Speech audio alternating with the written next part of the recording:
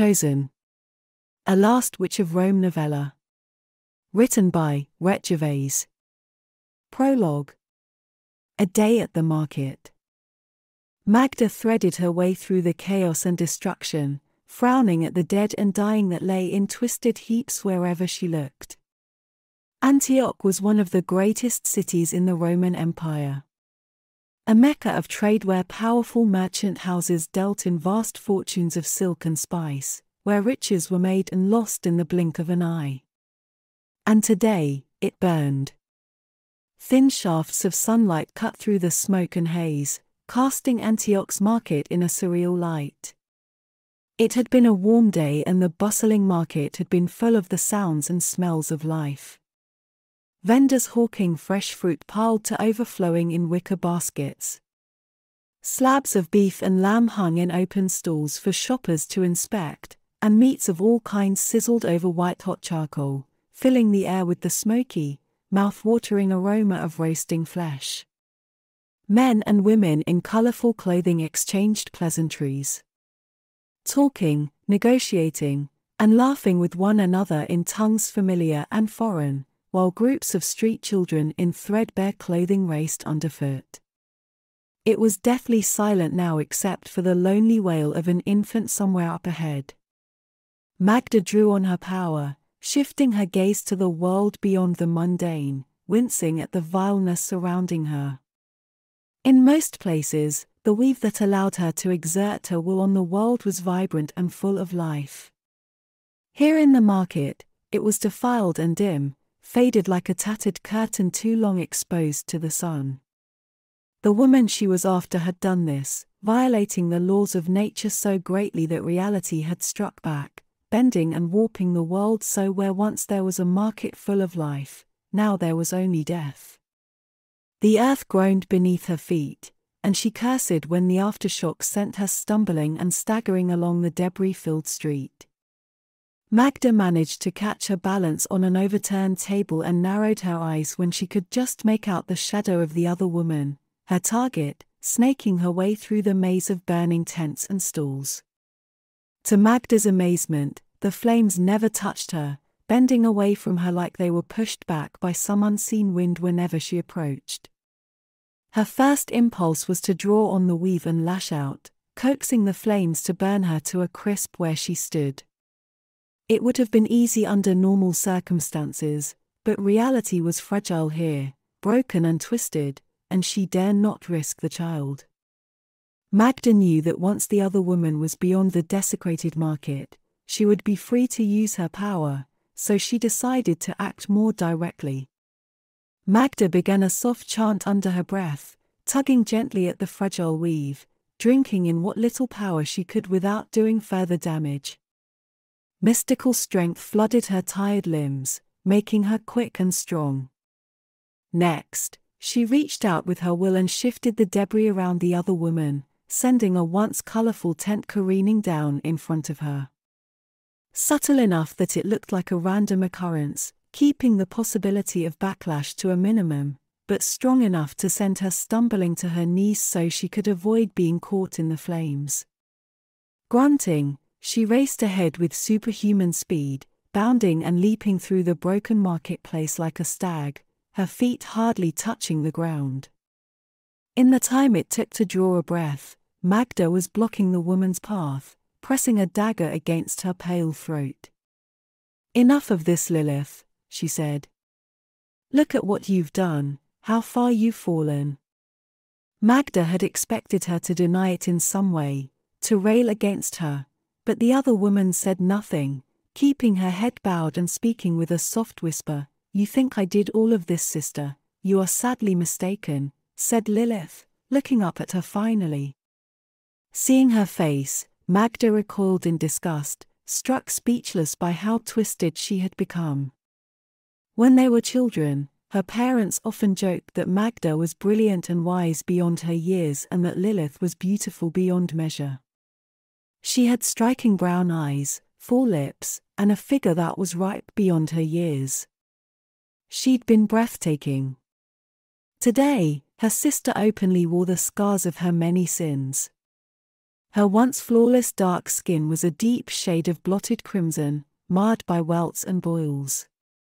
Her smile, often praised in song by suitors from far and wide, was a rotting grin, the stink of her breath making Magda gag in revulsion. Even the sacred runes that covered her flesh, the symbols of their people, of their power, had been turned into a mockery. Replaced by a jumble of nonsensical white tattoos that twisted the eye. You have betrayed your oaths and become the very monster that our people were sworn to defend against, said Magda. No, sister. We have been lied to so that they may control us. We have so much power, yet we are taught to hold back, hide what we can do from the world, spat Lilith. I have had a vision. We do not have to be servants to Rome. With our power, we can crush them. Rebuild our empire to its ancient glory. Despite the heat and flames surrounding them, Magda's blood ran cold. She had heard this before among the chosen, the desire to return to the old ways, that the O's people had stood too long in Rome's shadow, and that they deserved to be more than just glorified servants and soldiers. Look around you, sister. The old ways lead only to death and destruction. This is why we cannot expose our power to the world. Reality strikes back, punishes us, she said, eyeing the squirming bundle in Lilith's arms. The world has forgotten us. It is best that the common man thinks we are little more than fairy tales. Our only hope for survival is to live in the shadows. Lilith scoffed, shaking her head, like vermin scurrying into dim corners, suckling at the teats of a corrupt empire. No, sister, we deserve more. Join me and together we can remake the world as we want, a world where the O's can rule once again. Looking at the chaos around her, the dust and ash filling the air, the flames licking at her skin, and the reek of rotting flesh filling her nose, Magda shook her head. No. I don't know how your heart has been corrupted like this, and I don't care. Just give me the child, and you can go off and get yourself killed in your mad quest. I won't bear witness to it. Magda's breath caught in her throat when Lilith threw her head back and a raving mad cackle escaped her throat. For a moment she worried that the dark forces she conspired with had broken her mind, that the corruption had taken her, and that she was truly lost. With a burst of speed, she lunged for the child, thinking it might be the only chance to save her, only to be blasted back by a gust of stinking wind that made her gag. No, sister, you cannot have her. I've paid too high a price. Vesper and I have great plans for our people, snapped Lilith, lucid once more. Vesper. You gave her a Roman name, demanded Magda, sitting up. Lilith scoffed, looking down at the child with a rotting grin. Vesper was an O's name long before it was Roman. Don't you see, the Empire stole our myths, our legends. They even stole the Loa, transforming such powerful creatures into their foolish pantheon of feeble gods. They are nothing but parasites. Magda shook her head in disbelief, amazed that her sister had fallen so far so fast. There are too few of us left. She must be nurtured and protected so that our people can live on. I don't care that you're my blood, if you try to leave with her I will cut you down. No, sister, she will be the end of our people. The last of the chosen. But I can stop. Without warning the earth heaved once more, and a violent tremor threw them both off balance and tumbling hard to the ground. Magda landed on her back, the wind blasted from her lungs. Part of her just wanted to lay there on the cool stones and catch her breath, let the pain fade away, but the pitiful wails coming from the child forced her to action. Blinking away the dark spots dancing in the corners of her eyes, she rolled to her side just in time to see Lilith scrambling on her hands and knees toward the screaming infant, a frantic look of desperation on her twisted face. With the power of the weave still pulsing through her, Magda was faster, moving viper quick and reaching the child first, scooping her up one-handed, and clutching it close to her breast. "Give me the child or I will burn you where you stand," shouted Lilith, coming to her feet. Magda turned, shielding the child with the body. "You would kill your own flesh and blood, for what, some mad dream? For power? No, I don't think so, not after you have spent a lifetime standing against the dark. Are you blind? Can't you see I am no longer the sister you led around by the nose? I have done things you can't imagine, seen things that would have sent you fleeing in horror. Don't think because we share the same blood that I will hesitate to take your life," she said, her voice so cold that Magda took a step back, her brow creasing with worry. She stared deep into her sister's unblinking eyes, searching for any trace of the girl she'd made mud pies with when they were little, some sign of the young woman she'd teased incessantly after every boy in their village had proclaimed his love for her. She wished to catch a glimpse of her friend who would sneak out with her at night to gaze at the stars, dreaming of a brighter future, of how they would escape their tiny village and change the world.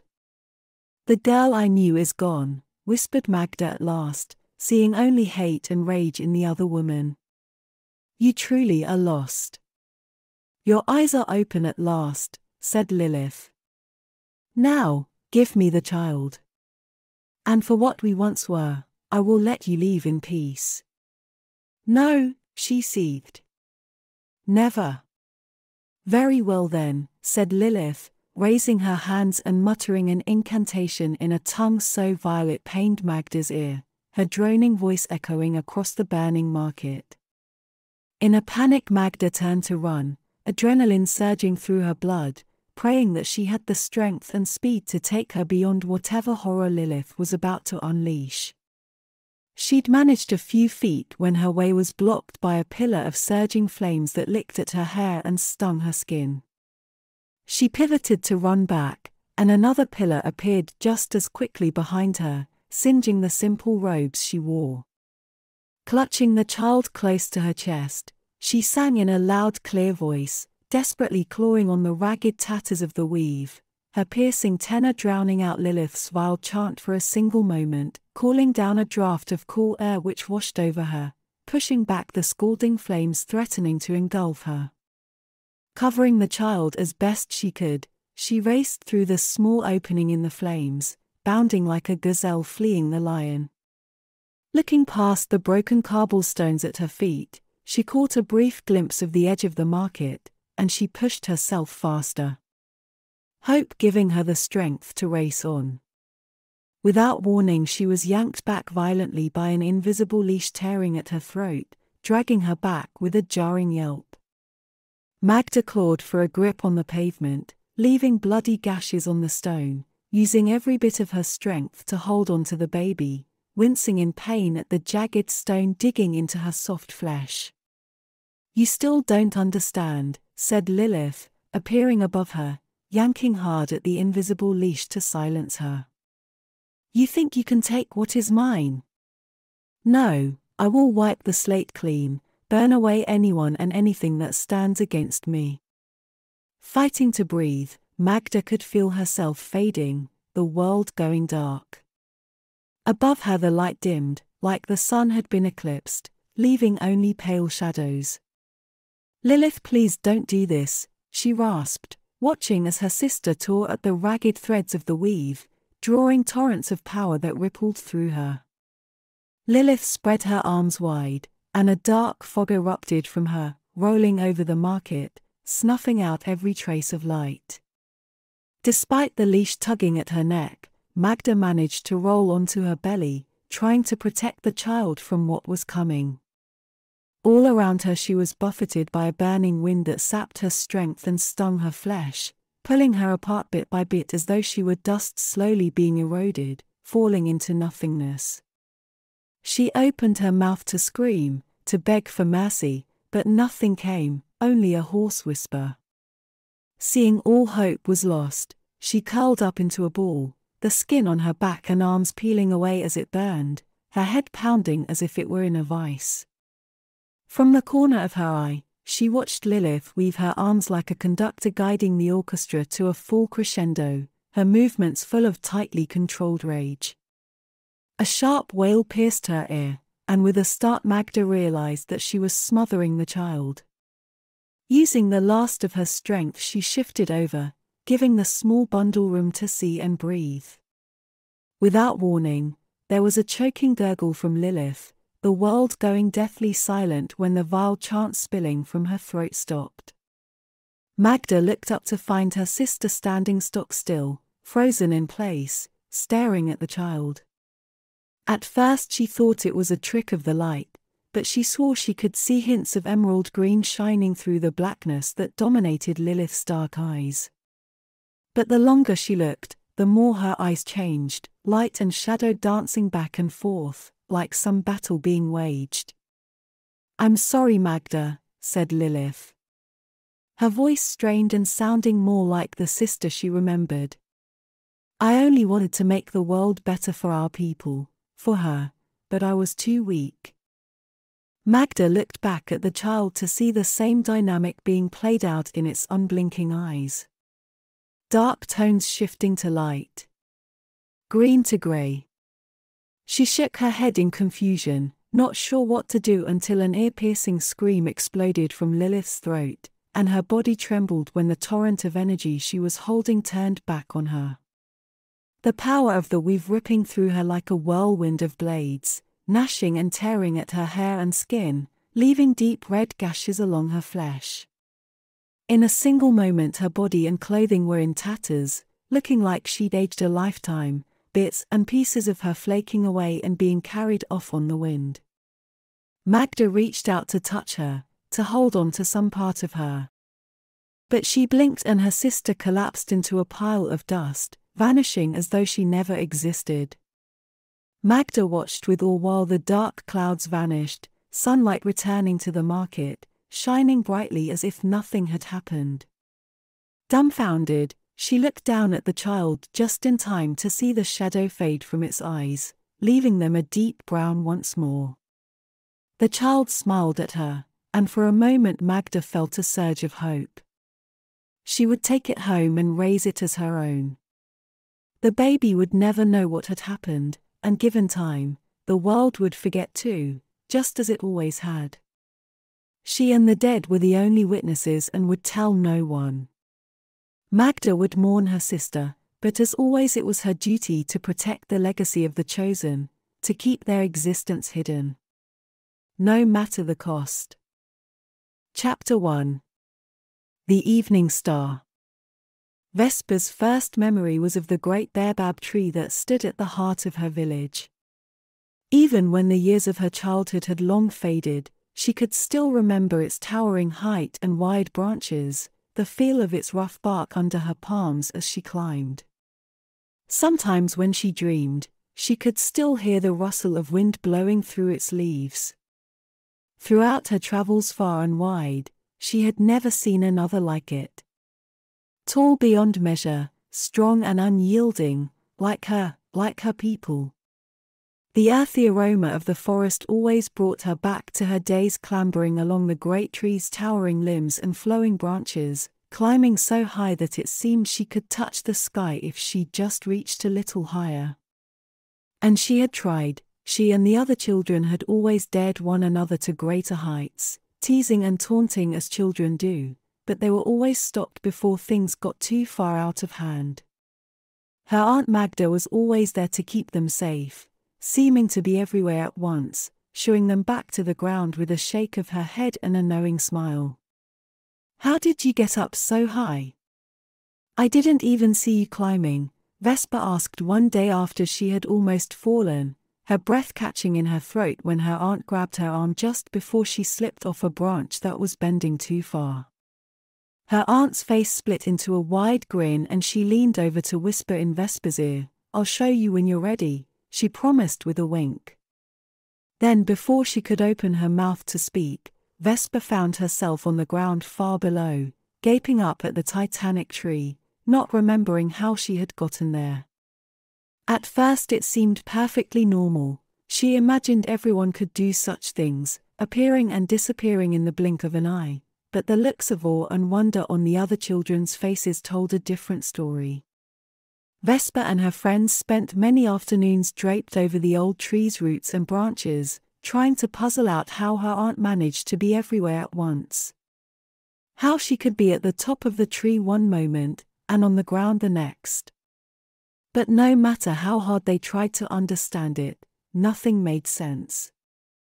Vesper had even tried to trick her more than once, pretending to be hurt, while the other children kept her distracted. She had spent the better part of an hour dangling off a branch, doing her best to appear like she was in danger, but her aunt never came. Worse still, when she returned home at the end of the day, her aunt gave her a knowing look, almost laughing at her. Magda, her aunt, was larger than life to her, wise and knowing in all things. She was known far and wide in the province for making healing compounds and medicines for the sick, and while most of those who dealt in medicines sold little more than snake oil and false promises, her aunt was a true healer, an artist whose skills had saved more lives than she could count. From a young age, Vesper would spend her mornings running from one end of their village to the other, delivering her aunt's concoctions to the older folks in the village who couldn't get by without them. Her reputation was so great that sometimes Vesper delivered her aunt's concoctions to merchants who would deliver them to wealthy patrons in distant corners of the empire. Their community was a simple place, tucked away and forgotten in the northern corner of the Roman province of Africa Proconsularis, made up of freeman farmers, who spent their days under the hot sun growing golden wheat, and then came home to their small village at the end for safety and security. It was laid out in a circular pattern from the great tree, with most families living in small two-room cottages made from sod with thatched roofs, or in the case of a lucky few, like herself, a villa made of pale limestone covered by terracotta shingles. Her aunt's profession had the added benefit of surrounding their home with a marvelous garden that was the source of many of the plants she needed for her work.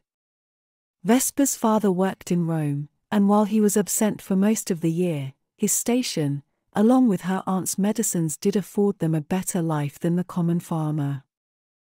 "What was my mother like?" Vesper asked one evening. They often spent their time on a bench in the garden after supper, gazing up at the star-filled heavens while her aunt braided her hair.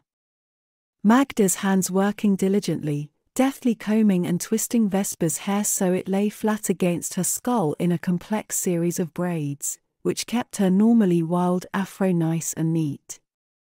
It was their favorite thing, to study the constellations and simply talk about their day, and they spent most of their evenings before bed doing so. Magda's hands froze and she let out a deep sigh before speaking. She was beautiful and strong, a fierce protector of our people, so much so that even today our enemies speak of her in fearful whispers. And she loved you so much, there was nothing she would not do for you. Until she got sick, Vesper asked, repeating the story she was often told.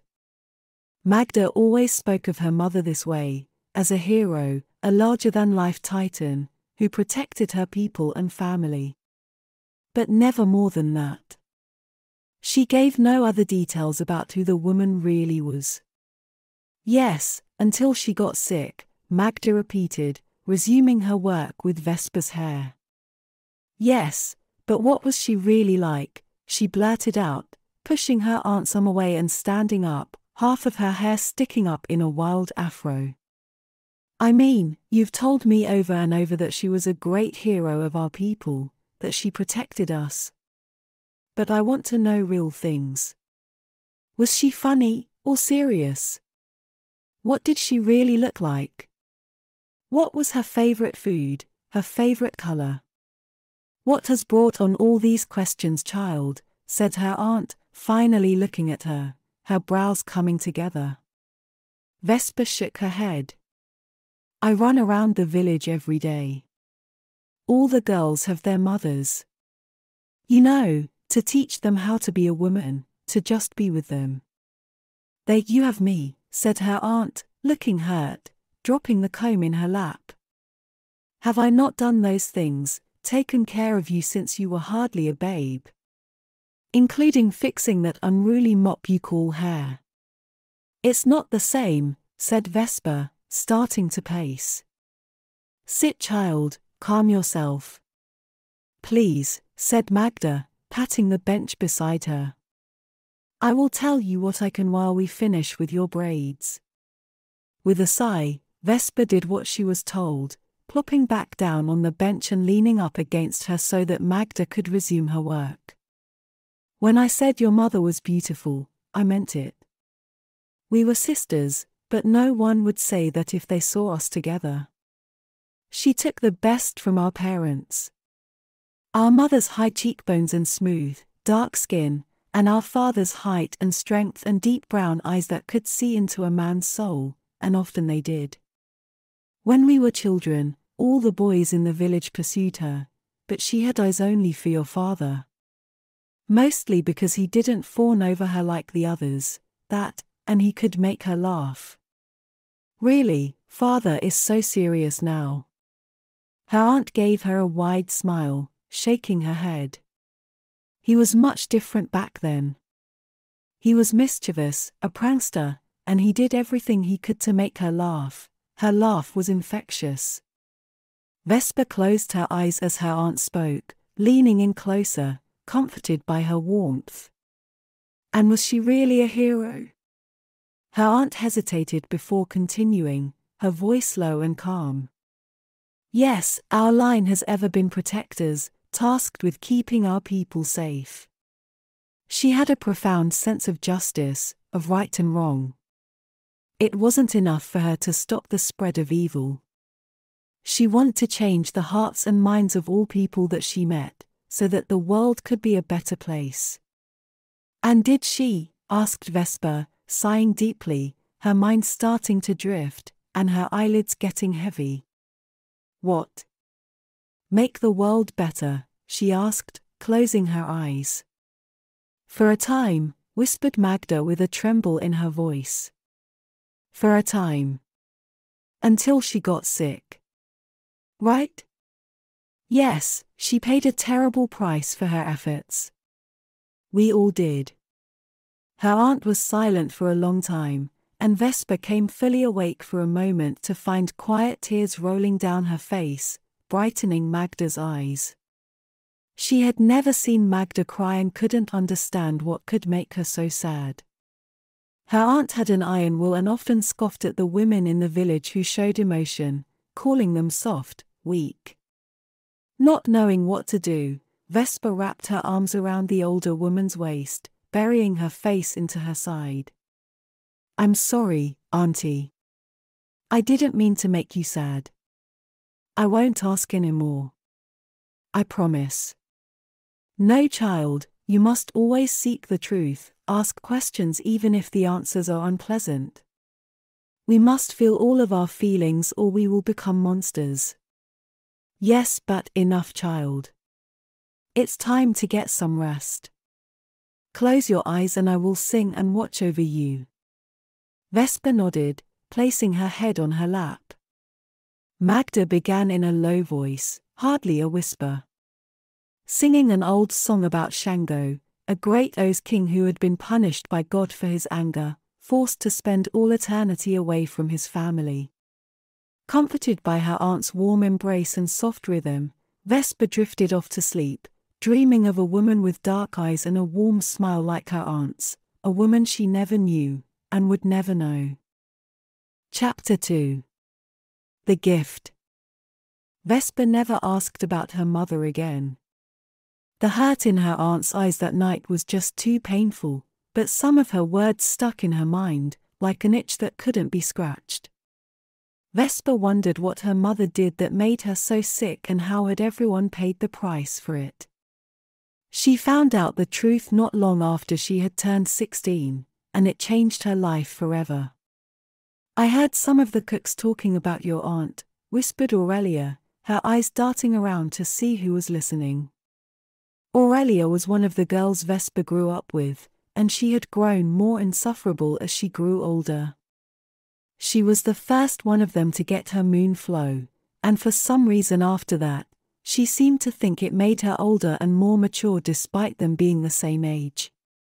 She also had a deep love for anything sweet and often snuck about the communal kitchens trying to pilfer desserts, and as a result she picked up on most of the gossip that went around the village. Vesper never took much of what she said seriously, none of the children did. She was a gossip on the best of days and took a special joy in the attention she got from spreading stories that were often greatly exaggerated, or worse, made up on the spot for attention. They said she consorts with evil spirits, that she isn't really your kin, and she stole you from some poor merchant woman in the market, mumbled the small, hazel-eyed girl around a mouthful of sweet bread, all the while nodding like she herself had been present to witness Vesper's abduction. But on that day, something about what she said had a kernel of truth and it enraged her. Vesper didn't remember much after Aurelia had told everyone that her aunt was a servant of the underworld. All she knew was that one moment she was nodding along to what the other girl was saying. And the next, Aurelia was launched through the air, flying like a bird, landing on the dirt with a horrible crunch and clutching a bloody nose. Vesper could only remember screaming, "Liar," over and over, her entire body trembling with rage. Then, as always, her aunt was there, appearing from nowhere, and taking her into her arms. Vesper fought against Magda like a caged animal, battering and kicking while baring her teeth, but the older woman held her tight, rocking her back and forth while whispering soothing words into her ear until her blood cooled. Vesper shuddered and came to her senses. She found that along with her aunt, a small crowd of parents gathered around the two girls, all of them staring wide-eyed and wringing their hands, faces creased with worry. She blinked in confusion for a moment until she saw Aurelia's face, blooded and stained with tears. "I told you the girl should not be here," shouted a dark-haired woman with hazel-colored eyes that matched Aurelia's. "The girl is a savage just like her mother." "Mind your tongue, Gara," snapped Magda, her nostrils flaring at Aurelia's mother. "Or you will find out how savage I can be." The two women locked eyes, and Vesper felt like something passed between them. Without another word, Gara took a step forward, standing protectively in front of her daughter who bowed her head, staring wide-eyed at Vesper from behind her mother's skirts. "No, Magda, I will not. Your family has only brought shame to our people, and I, for one, will not let my child suffer for your foolish pact. It was only a few cuts and bruises this time. What happens when she really hurts someone?" "It wasn't my fault, she started it," Vesper began, wiping snot from her nose, pressing in closer to her aunt. "Quiet, child," said Magda in a low voice before turning her attention to the small crowd, giving them a hard look. "That pact has kept the peace for hundreds of years, has kept us safe from Rome. So don't question the good fortune that you wake every morning as a free citizen of the empire and not a slave. Just be grateful for the sacrifices my family has made for you, for all of you." Gara opened her mouth to speak, but her aunt silenced her with a raised hand, turning and showing her back to all of them. "Come, Vesper," began her aunt, wrapping an arm over her shoulders and pulling her along. "Today I must accept that you are no longer a child and that my burden has grown heavier sooner than expected." They took a single step, and Vesper's heart skipped a beat like she'd been plunged into ice-cold water. She blinked and found herself at the base of the great tree, dazed and confused, surprised to find her skin smooth and dry. Her aunt took a seat in front of her on a large root, her shoulders slumping as she let out a weary sigh. Vesper had more questions than she had words for, but something in the way her aunt looked up at the great tree made her hold her tongue. It was strange, her aunt had always looked young and full of life. Her nut-brown skin had always been smooth and clear, without a wrinkle or even a blemish. She was ever ready with a smile on her full lips, but not now. She looked worn out, with her laugh lines deeper, and Vesper saw wrinkles forming in the corners of her dark eyes. When at last she spoke, it was with a voice that was hoarse and frail. "You must control your anger, child. It is a dangerous thing for people like us, for the chosen." Vesper folded her legs under her and sat down on the soft earth, cross-legged, cocking her head. "I still don't even know what happened. 1 minute Aurelia was, forget about that foolish girl and her thick-headed mother," said Magda with a snort. "It is important to listen to what I tell you today." "What did you mean?" "People like us," asked Vesper, finally hearing her aunt's words. "We may look the same, but you, me, along with some others in the village, we are different." Vesper bit the inside of her cheek, thinking of all the times her aunt appeared out of nowhere, of how they were suddenly at the base of the tree when only moments ago they were in the middle of the village. "Are you going to show me how you do that, be in a place one moment and then in another without moving? You said that you would show me." Magda smiled at her, and some of her vigor returning. "You always want to run before you can walk, don't you, child? No, today I will give you a gift that will keep you safe. A tool to keep everyone safe." Vesper gasped when her aunt raised a finger and it began to glow with a soft white light. "I will need you to remove your tunic. Please."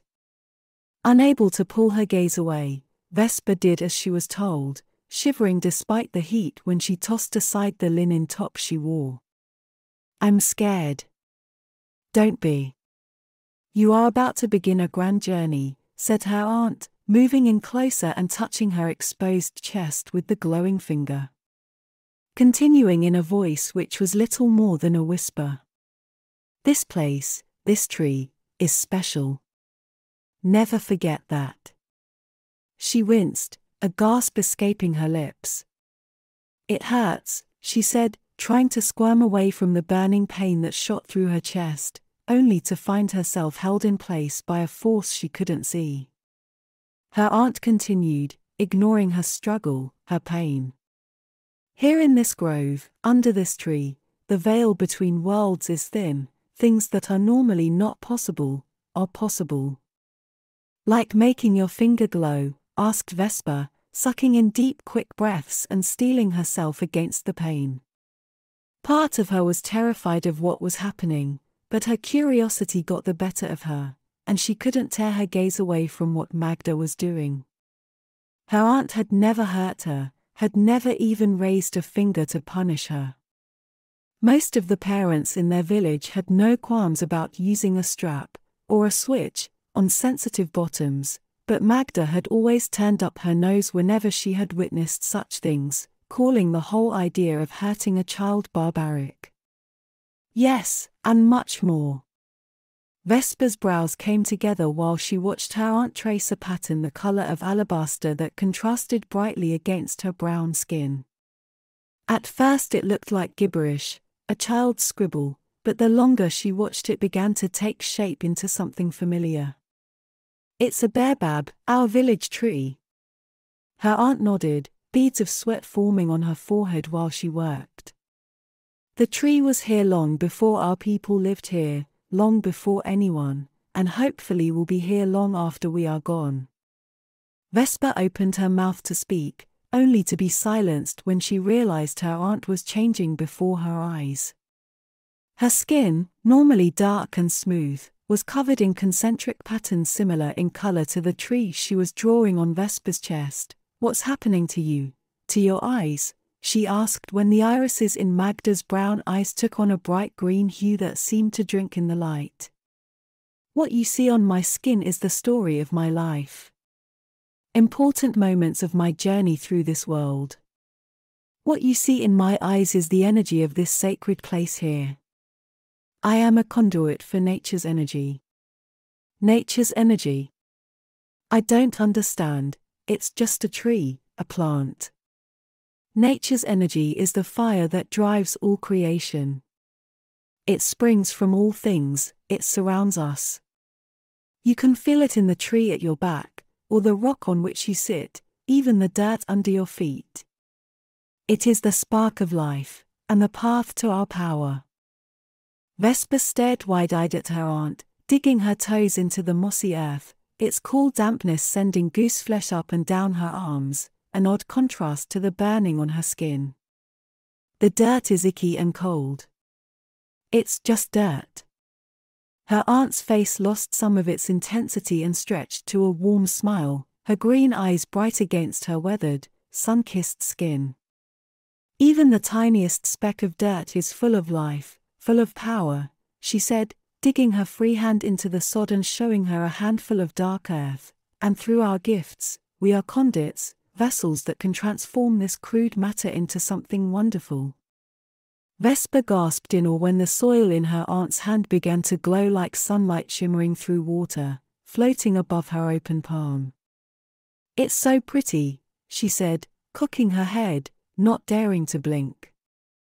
The dirt in Magda's hand swirled and sparkled, growing and expanding until circling them both like a dust devil. The Romans, in their childish understanding of the world, tell that the gods are responsible for such things, continued her aunt. The dust devil concentrated into a small ball of flame that floated above them, glowing brightly. They say that the gods drag the sun across the sky each day, that the gods control the seas and the harvest. Even life and death, they judge you for your deeds after you have passed and cradle you in their warm embrace if you have lived a good life by their standards. "The gods don't exist?" asked Vesper. "I don't know, child. I can't say for certain.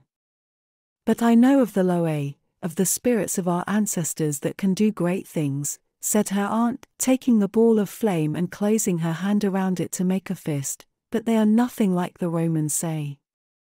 I know there is more. I have seen it with my own eyes, read stories of Loe that can do as the gods do, make flames so bright that the sun looks dim by comparison, or part the sea so that an entire civilization can cross it." "Can you do such things?" asked Vesper, her eyes growing wider with every word that fell from her aunt's lips.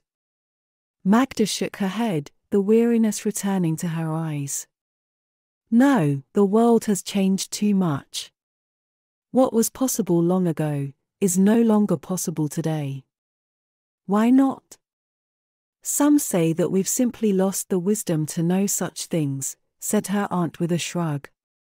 "Or that our blood has thinned with time, and we lack the connection to draw deeply enough on the power that exists all around us.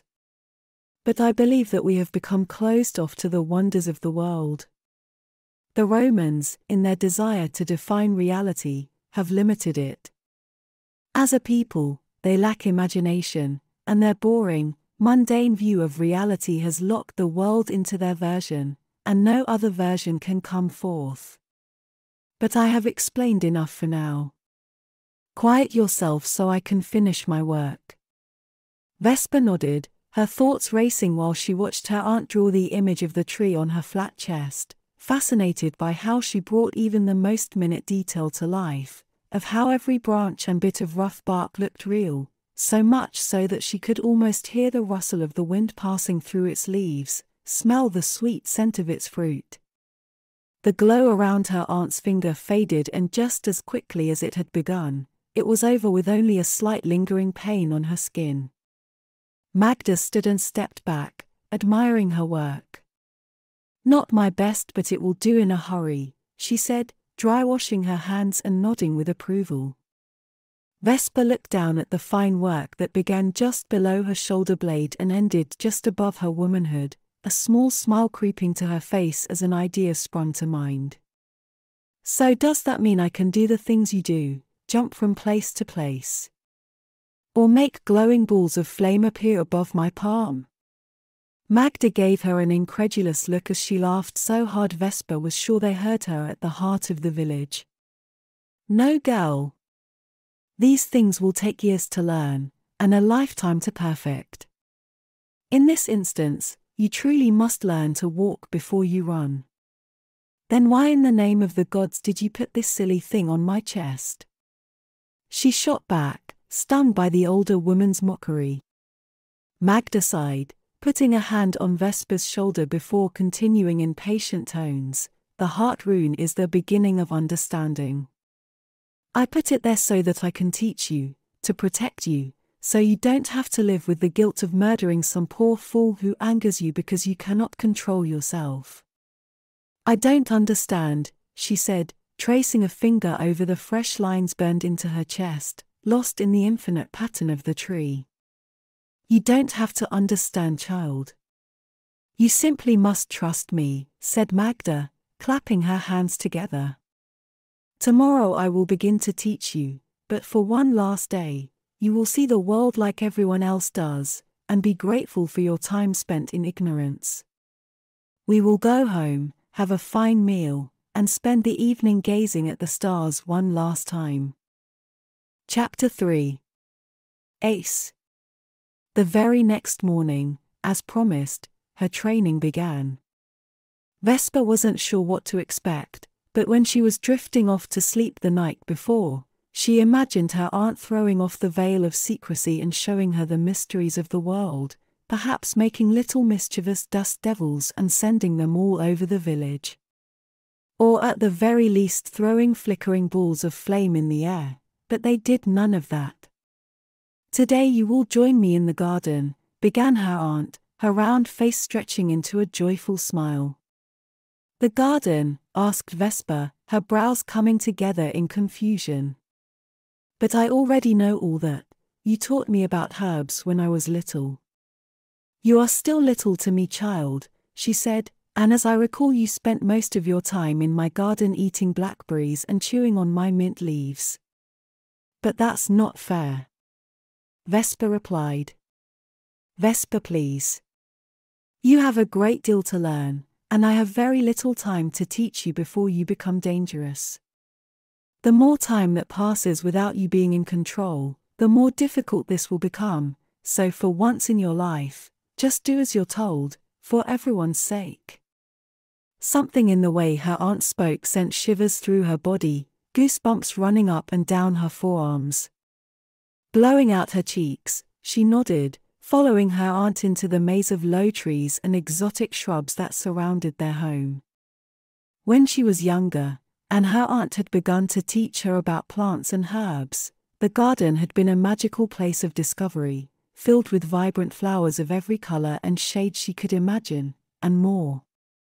She could spend hours drinking in the heady aromas of purple oxide daisies or golden treasure flowers, and when she could get away with it and not hurt herself, break off pieces of tall aloe, rubbing the cool gel on her skin and relishing in its softness afterward. Her absolute favorite was the small copse of thin trees that they used to make cinnamon. She had gotten into a great deal of trouble one year for harvesting the bark without permission, but the wonderful spice had been so savory that it had been worth it. Magda had somehow managed to cultivate plants from all over the empire, sectioning them off in a maze that was highly efficient, allowing different types of plants and trees to thrive despite the dry climate and high heat of their province. She would use the taller plants to shade the smaller ones, plant some in dry clay, and others in deep dark loam that was strangely moist all the time. Pay attention, child, said her aunt, holding a common white lily up to the sun. There is power in all living things, even a simple thing like a flower petal. Not wanting to look foolish, Vesper nodded, not really understanding. Her aunt continued, her voice taking on a lecturing tone. Plants are the easiest thing to draw on, with the least amount of risk to yourself. Risk? Vesper asked. Yes, risk. There is a physical price that must be paid. When you attempt to exert your will over the world, you become a conduit between the object and reality, and as I told you, reality does not like to be toyed with, no matter the reason. It pushes back and can do great harm to your mind and body if you're not careful. While her aunt droned on, explaining the uses of the plant in minute detail. Vesper drew in deep breaths, filling her nostrils with the lily's sweet scent. With the plant held up to the light of the sun, she could make out the tiny veins in its delicate petals, almost trace the line where the stem met the flower. The color shifting from a pale green to a soft white. Among her people it was known as an arum lily, and it was often seen as a harbinger of the changing season, first blooming at the start of spring, then again in the middle of summer, and a final time during the fall months before the winter season. Winter in the valley where she lived was very much like the other seasons, hot and dry, except for the occasional cool rains that gave them a welcome relief from the deadly heat.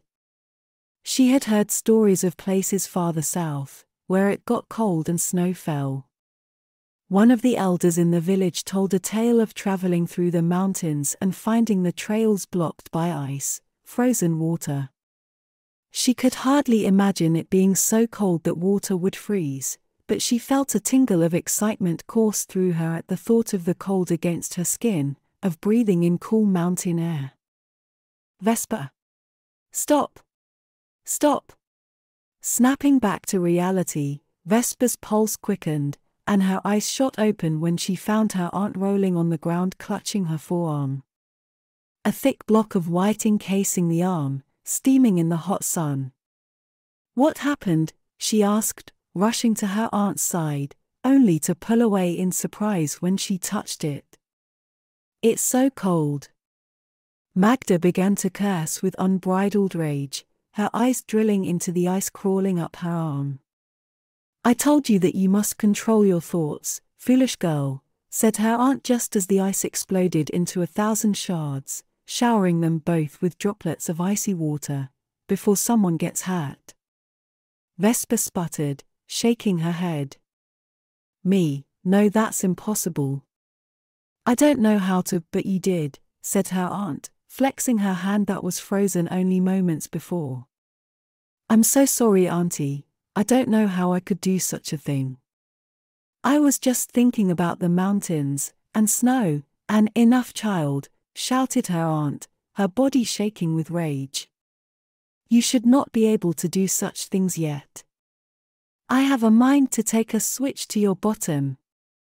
I didn't do anything, she shot back, turning and running for the villa. She had never seen her aunt so angry even during the cinnamon incident. Vesper had never seen ice and had no idea how she could make it appear out of thin air. It seemed impossible, yet it happened. Ignoring her aunt's calls, she ran into the house, racing across the white marble tiles of the atrium, and into her room at the back of the house, grateful the morning sun had not come around yet, so it was still pleasantly cool and dark. She sat there in the dim light with her mind racing at what had happened. Thinking back, she tried to remember what she had done, how she had felt, but there was nothing she could think of. Shifting uncomfortably, she rubbed the soreness on her chest and then buttoned down her tunic to look at the great tree that was now forever on her skin. For some reason the tattoo hurt more today than it had yesterday. Its colors were more vibrant as well, its green leaves fluttering like they were about to snap off. Staring hard at it, she let out a tiny gasp. There, at the foot of the tree, just below her hip, was a white lily nestled among the exposed roots. The things we consume for power leave their mark on us, said her aunt, her unexpected voice making Vesper jump in fright. Vesper flinched, tearing her gaze away from the fresh image on her hip to find her aunt standing like a shadow in the doorway, her lips pressed together. She gave the older woman an accusing stare, bitter words spilling from her mouth before she could think. So you've marked me to look like some common criminal or escaped slave. Her aunt moved deeper into the room, unwrapping the colorful shawl she wore to protect her shoulders from the sun, with a detached calm, then in a single motion, pulling her tunic over her head and folding it neatly onto the bed. Look at me, child. What do you see? Looking at her aunt's skin, Vesper blinked in surprise. It was common for many of the women in the village around her aunt's age to show signs of aging, the symbols of motherhood which they wore with pride. Stretch marks, loose skin, and the battered breasts that came with bearing children. But her aunt had never been so blessed. Even in the room's dim light she could see the older woman's skin was unblemished. Her breasts still had the fullness of youth, and her belly was taut. But what was most remarkable was the tapestry on her skin. Magda had a towering tree on her midsection much like the one she had drawn on Vesper only yesterday, but the similarity ended there. Vesper's eyes traced thousands of images running up and down her body, from colorful flowers brighter than those they had in the garden, to ferocious beasts she couldn't even imagine existed.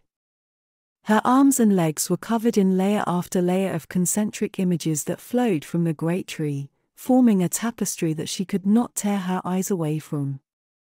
"You have spent every day of your life with me, child. Do these look like the crude markings you speak of? Am I some outcast shunned by our people? Do I look like a Roman slave marked by an angry dominus?" "No," whispered Vesper, realizing that she had always seen them but never had they drawn her attention. They had always just been there. "You're beautiful, a work of art. Finally, you see sense." "I was beginning to worry," said her aunt, moving to sit beside her. "Will everything I touch mark me? Like the lily?" "No. Some events will stay with you for all the days of your life, while others will fade with time." "And those, the other markings, the ones in white?" asked Vesper, pointing at the concentric circles that appeared to be layered beneath the other tattoos. They looked remarkably simple, but when Vesper tried following the strange patterns with her eyes she got lost in their complexity. "They are called ace," said her aunt, tracing a circle on her forearm with her finger. "They are tools of power. We use them to focus our thoughts, to exert our will on the world so that we may define our existence." Vesper looked away, realizing at last that she had spent the last few minutes staring at her aunt's naked body. Without another word she buttoned up her tunic and focused her attention on the small room that was hers and only hers. She didn't have much: a small desk, a cot with linen sheets, along with few dried plants and colored rocks on shelves for decorations. The only thing that was of value was a simple necklace made of jasper that she had been told once belonged to her mother. She had never worn it, but today, on impulse, she placed the necklace around her neck, humming under her breath when she saw how well it fit her. "You look a great deal like her," said Magda, breaking the awkward silence as she followed Vesper's lead in dressing. "I do?" "Yes," she said, moving in close and wrapping her arms around her. "You remind me more of her every day, and of how much I miss her." "I will do better. I promise," Vesper said, returning the hug. "Now come, child, the day is still young, and I have more to show you in the garden before it gets too hot." "Go ahead, I just want to change into something that won't get dirty so easily if we are going to be spending the rest of the morning in the dirt," said Vesper, frowning at the white tunic and skirts she wore. "I will be in the garden then, hurry along." "I'll be there soon," she said, slipping out of her clothing. Vesper cursed when the necklace caught on her tunic. She was not used to wearing jewelry and would have to make a point of being more careful.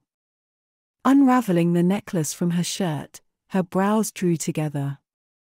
One of the stones, which only moments ago was a deep green, was covered in flecks of black, making the whole thing look almost sickly.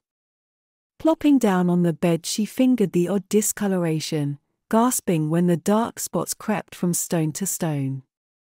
With a start she felt a jolt and jumped up from her small cot, throwing the vile thing to the floor. "I must be losing my mind," she whispered to herself. Hurrying, she pulled on the dull grey dress she used for gardening. That's when she saw it nestled between the leaves on the lowest branches of the tree on her chest. Somehow the necklace was there, it had marked her, and she had no clue how. Panicking, she moved quickly, covering it as best she could, praying her aunt would never see it so that she would never have to explain. Chapter 4. The Weave. Chapter 4. The Weave. They spent the rest of the day in the garden, breaking only for a short lunch of bread, olives, and a bit of soft cheese, which she hardly touched. Vesper was too excited and had no appetite, but her aunt forced her to eat. "What we are doing is difficult on your body," Magda said, speaking through a mouthful of bread. "If you do not eat, you are likely to fall flat on your face from exhaustion by the time you finally find some measure of control." "I don't understand how I was able to do it this morning without trying, and now I can't do anything," said Vesper, ripping apart a piece of bread. They sat facing one another beneath the shade of a baobab tree that had been here long before there was a village, and would probably be here after they were long gone. The baobab was strange-looking, to say the least, with a trunk that was wider than 10 men standing with their arms linked together. It was told in stories that before people were able to build houses, entire families would settle in the still-living trunk of these majestic trees. It was even said among the Romans that the wood was so strong that Jupiter had trapped a titan in one. "If you are finished murdering that piece of bread, we can continue," said her aunt, dusting a few loose crumbs from her skirts before turning her attention back to Vesper. "You must concentrate, put everything from your mind, and focus on the lily, its color, its contours, its delicate petals. Drink in its smell, let it become a part of you. Once you do that, you will begin to see the fine threads of power that hold it together, bind it to reality."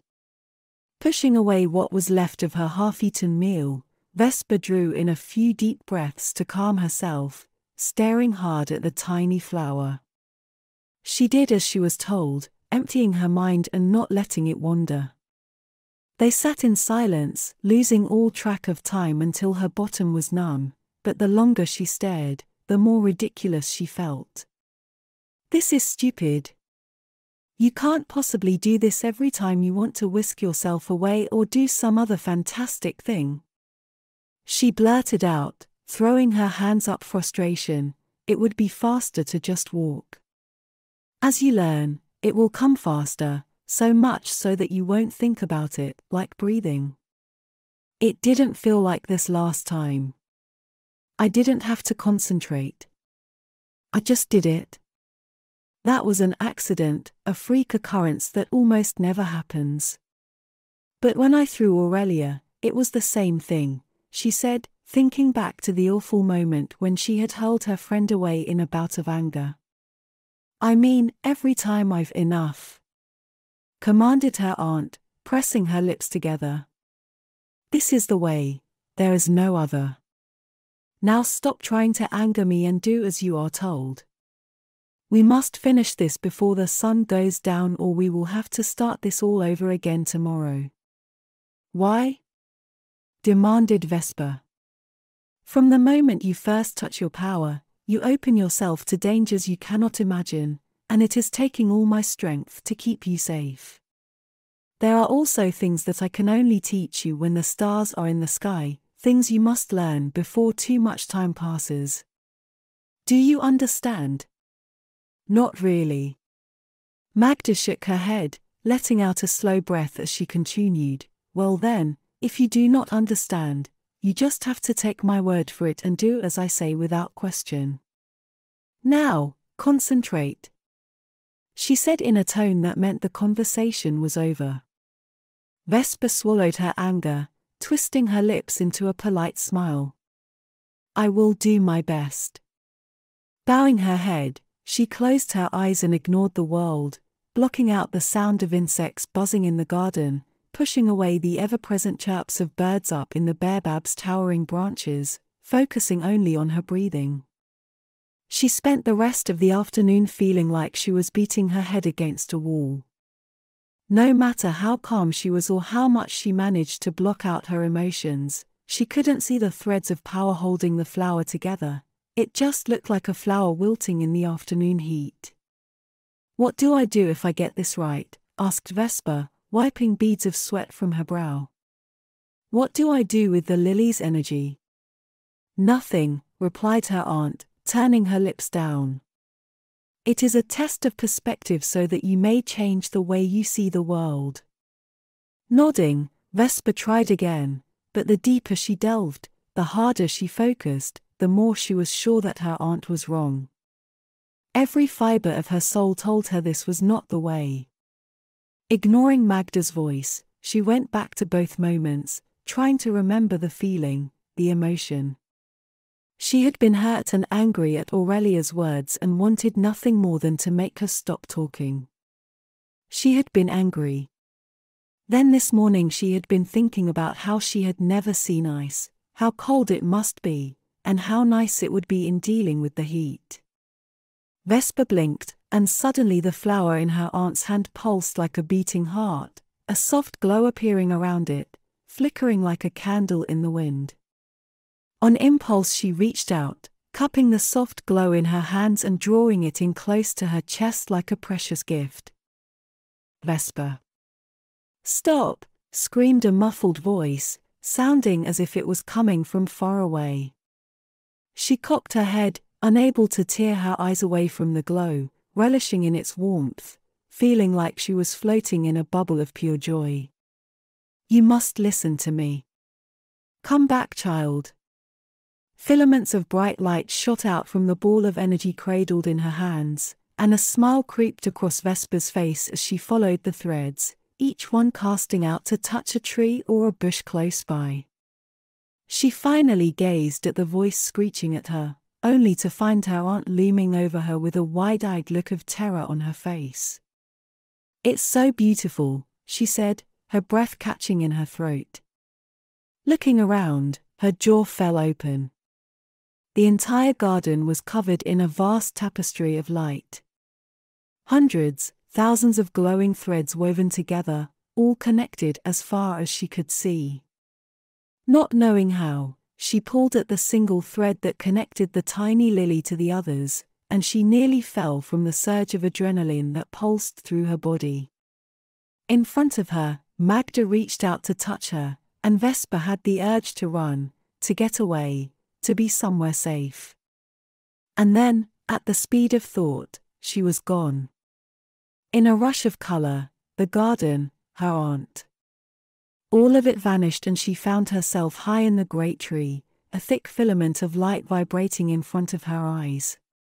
She smiled with glee when she understood that this was her aunt's trick, how she traveled from place to place, riding the connection between the plants in the garden and the great tree. Howling with joy, Vesper grasped the filaments, jumping from branch to branch without moving, from the exposed roots to the highest point she could never reach by climbing, riding the paths of light that connected them all, hardly able to contain her laughter. From the top of the great tree she saw more connections spreading out beyond their village, an infinite number of glowing paths that vanished over the horizon. Curious, she touched one, relishing in the rush of movement that sent tingles down her spine. Her village, the only place in the world she had ever known, vanished, and she found herself on a high cliff beside a small pool of blue-green water. This strange place overlooked a sea of golden sand as far as the eye could see, and the sun beating down on her like a hammer. Wanting to be away from the heat, Vesper touched another and jumped again. This time she was lost in a sea of cool green with soft brown earth under her feet, a canopy of trees and plants towering overhead and blocking out the sun. All around her, birds she had never seen before sang and chirped, and she flinched when in the distance she heard the haunting screech of some strange beast. She reached out to touch another string when a shadow fell over her. "That is enough, child," said her aunt, appearing in front of her, blocking her path just before she could jump. "Time to stop this madness." Vesper opened her mouth to protest when the world shifted again and she found herself back in the garden where they had started. Magda made a swift cutting motion and the bright tapestry of the weave vanished, leaving Vesper staring at a world that was dull and faded by comparison. With a gasp she fell to the ground face first, drenched in sweat, and her limbs trembling like she had just run the entire length of the village. She lay there clutching at a pain in her side, sucking in deep shuddering breaths, trying to calm her pounding heart. Rolling onto her back she found her aunt standing over staring, her face haggard, sweat dripping off of her temples. "I'm sorry, Auntie," she said, trying to sit up and thinking the better of it after the world started spinning. "Sorry? Is that all you have to say? Have you lost your mind?" she said, crossing her arms under her breasts. "You could have died, or worse, killed someone with the amount of power you were drawing on." "I just did what you asked," Vesper said, trying not to smile when she remembered the rush of adrenaline coursing through her blood, the wonder of traveling along the threads of the tapestry. "Fool girl! I asked you to focus on a single lily. To see the energy nesting in its fragile petals, but no. As always, you must run before you walk. Look at what you have done." "What did I?" she began, only to have her voice catch in her throat. The garden had gone from a palette of vibrant color to a uniform shade of dull gray, or worse, was simply gone, leaving a pile of dark ash that swirled like little dust devils in the blowing wind. "How?" Vesper demanded. Her aunt let out a deep sigh. "When I told you about energy, did you not listen? The weave connects all life, but energy is not finite. Just as if you had walked across the village takes strength from you, the cost to flitter from place to place must be paid, and you, my child, destroyed my garden to pay for your amusements." "I'm sorry," Vesper answered. "Sorry," snapped her aunt. "Yes, I'm sure you are. But it doesn't change what you've done, nor does it change what we need to do. Go to the house, get some rest. You will need it for tonight." Vesper began to apologize once more but thought better of it when she saw the fury in her aunt's eyes. Thinking it would be better to apologize later, she rose to her feet on legs that shook like a newborn foal, and without another word she stumbled her way into the house, using the walls to hold herself up until she made it to her room. She fell into the narrow bed and sighed, exhausted, yet strangely satisfied. She had been right. She found her own way to do things even if her aunt had told her they were wrong. Her eyelids were heavy, and sleep came easily as she drifted off with a wide smile on her face, dreaming of a warm web of light covering her, connecting her to everyone and everything. Vesper was content at what she had done, and excited for the future. Chapter 5. The Night Sky. The girl's eyes looked strangely familiar, and she could swear they had met, but Vesper couldn't be sure where or when. They sat cross-legged facing one another, with a small circle drawn in the dirt between them. In the circle were a dozen colored stones, smooth and almost perfectly round. "Are you going to look at the stones all day, or are you going to play?" said the strange girl, fingering a jade necklace around her neck while bouncing a large red stone in her palm. Vesper looked up from the stones, blinking in confusion, noticing that she had a similar blue stone in her hand. The pair of them sat in the corner of a red and green striped tent packed with all sorts of dried goods. Spices, herbs, and pungent-smelling teas that made her wrinkle her nose. A few feet away at the entrance of the tent, a heavy-set woman in colorful robes of cobalt and amber haggled with a bitter-looking man in a dirty turban, while crowds of brightly dressed men and women shuffled by. "It's gonna be a really long game if you keep this up, just play already." "I don't know how to play," said Vesper, at last finding her voice. The girl in front of her was so beautiful that she couldn't help but stare. She looked young, in her early teens, but she had the figure of a grown woman, the curve of her full breasts apparent under the simple white robe she wore. She had a high forehead with full lips and deep brown skin that was unblemished. Her black hair was plaited against her scalp and fell past her shoulders in a thick woven braid. "That's a new one," the girl shot back, rolling her large eyes. "Are you so afraid I'll beat you again that you're playing dumb?" "No. I swear. I really don't know how to play." "Who are you? Where am I?" asked Vesper. "Mama, tell her she has to play. She can't spend all day fluttering around her tree." The heavy-set woman silenced the man she was talking to with a finger and turned to give them a stern look, waving a whip-like reed at them. "Can't you children see I am with a paying customer? Lilith, stop bothering the girl. If she does not wish to play the game, let her be."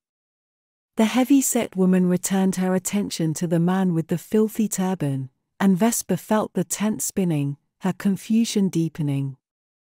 "You're Lilith?" she asked, leaning forward to balance herself against her knees. "How are you here?" Lilith gave her a brilliant smile and shrugged her shoulders. "If you want to know, you have to play the game." "The game?" she asked, looking down to see the stones had vanished, replaced by small statues made of carved soapstone lined up against one another. "Yes, we have to play. I'll probably win, but I'll give you a chance." "Don't trust her, she cheats," spat the heavy-set woman, glaring over her shoulder. "That one will do anything to win." "If you don't like the rules, change the game," said Lilith with a sly wink. Vesper looked down, and the game had changed one more time. This time the circle was a square, filled with stones, some white, some black. Confused, she squeezed her eyes shut trying to remember how she had gotten here, and where was her aunt. Then in a flood of dizziness, it came back, the morning in the garden struggling. And then finally, in the afternoon, making the connection to the lily, and then traveling to the great tree without taking a step, traveling along the connections to faraway places, so many places before finally falling exhausted in her bed. She opened her eyes to find the girl with the big eyes looking at her with a knowing smile. "It's all a dream?" Vesper asked, cocking her head. "None of this is real. Is it?" Lilith fingered the jade necklace around her throat, her smile growing. "Life is a dream," she began, leaning in close. "Who is to say what is real and what is not? What matters is that we play the game to win." Looking down, Vesper realized the board had changed again. This time it was 6 evenly divided flat stones with circles drawn on them. "No, I don't think I want to play with you. It just doesn't seem fair." Shaking her head, she stood up in an attempt to force herself to wakefulness. To her relief, the tent and everything around her began to shimmer, fading like morning mist at sunrise. The dream had almost completely faded when Lilith was suddenly at her side, gripping her shoulder. Her familiar eyes had gone from a deep brown to almost black, and her smooth unblemished skin was now covered in sores. "Don't worry, Vesper. Eventually, you'll play my game, but until then, I'll be watching." Vesper awoke with a start, her heart pounding out of her chest, sweat rolling off her in waves. She sucked in huge lungfuls of air trying to calm herself while lying alone in the dark, her eyes darting in all directions as they tried to adjust. For a moment she had no idea where she was or what time it was, but the shafts of pale moonlight shining in through the high window above her bed told her it was well past sundown, and she wondered why her aunt hadn't woken her for supper. Before she could figure it out, her mind went back to what had woken her. She had never had a dream so vivid, so real. She could still smell the pungent odors of the spices in the tent, almost feel the stifling heat of the day. And where Lilith had touched her shoulder, a warmth lingered. She jumped out of her skin when a dog barked in the distance, a small shriek escaping her lips before she could get a hold of herself. Letting out a slow breath to calm her nerves, she pushed the memory of the dream aside. That's when she noticed it, the silence. Even in the dead of night, there should have been the rustle of the leaves blowing in the wind, or the song of some distant night bird. Instead, everything was eerily quiet, and only the sound of her own breath filled her ears. Part of her wanted to crawl under the bed and hide, forget the last few days, but she thought better of it. At the very least she could find her aunt to make sure she was all right. She sat up, rubbing the grit from her eyes while trying to shake off the dull haze of sleep, and regretted it immediately. Her skin throbbed like she'd been burned by the sun, and her joints ached like someone had tried to pull her apart and failed. She vaguely remembered racing into her room after her aunt had scolded her. She'd been fine, maybe a little tired, but that was all. She had fallen into bed with her mind spinning with a mix of excitement and fear at touching the weave for the first time, of traveling along the infinite roads that all connected back to the tree of life. Finally seeing the world for what it really was. A sharp curse from somewhere outside pulled her attention back to the moment, and Vesper's curiosity got the best of her. Wincing through the pain, she stood on shaky legs to go find out what was going on, thinking it would be better if she left behind the terracotta lamp she normally used at this time of night, not wanting its flickering light to draw attention to her. Her aunt had been adamant that she begin her training today and had told her how important tonight would be, explaining to her over and over again that it was a dangerous time if she couldn't learn to control her gifts. Making her way across the cool tile with as much stealth as she could muster, Vesper strained to hear something, anything that would give her a clue as to where her aunt was and what was going on, but there was only silence. When she reached the front of the house, her breath caught in her throat when raised voices bristling with anger reached her ear. "I can't do this anymore. The girl is willful and stubborn." Her mother was the same way, said her aunt. "You chose the duty of preparing her, to see that her power was leashed," said a voice that echoed like whispers on the wind. "I've spoken with the other guardians. Their children are all under control." The hair on Vesper's arms raised as a chill ran through her. What were they going on about? What was she preparing her for? And what other children were they talking about? "She is not like the others," said her aunt with a tremble in her voice. "What she can do, and so quickly. It's terrifying. Excuses will not protect our people, Magda. This crisis grows with each passing day. The children must be ready to take up the mantle. Marcus Aurelius, the emperor, is not well and he has refused to adopt an heir when he is dead. His son Commodus will rule, and we have foreseen only pain and suffering for the world." "Don't you think I know that?" snapped her aunt. "And if you don't believe me, come see her for yourself. Or even better, I will have her come to you. She was halfway to Rome when I caught up with her earlier today and completely destroyed my garden in the process." "Impossible. It takes years to do such things." "She did. I swear it. She drained every last drop of ace from my garden and would have killed herself if I didn't manage to stop her, and even then it was a close thing." The other voice fell silent, and Vesper bit her lip, bowing her head in worry. Her aunt's words were cold, dismissive, without a trace of affection.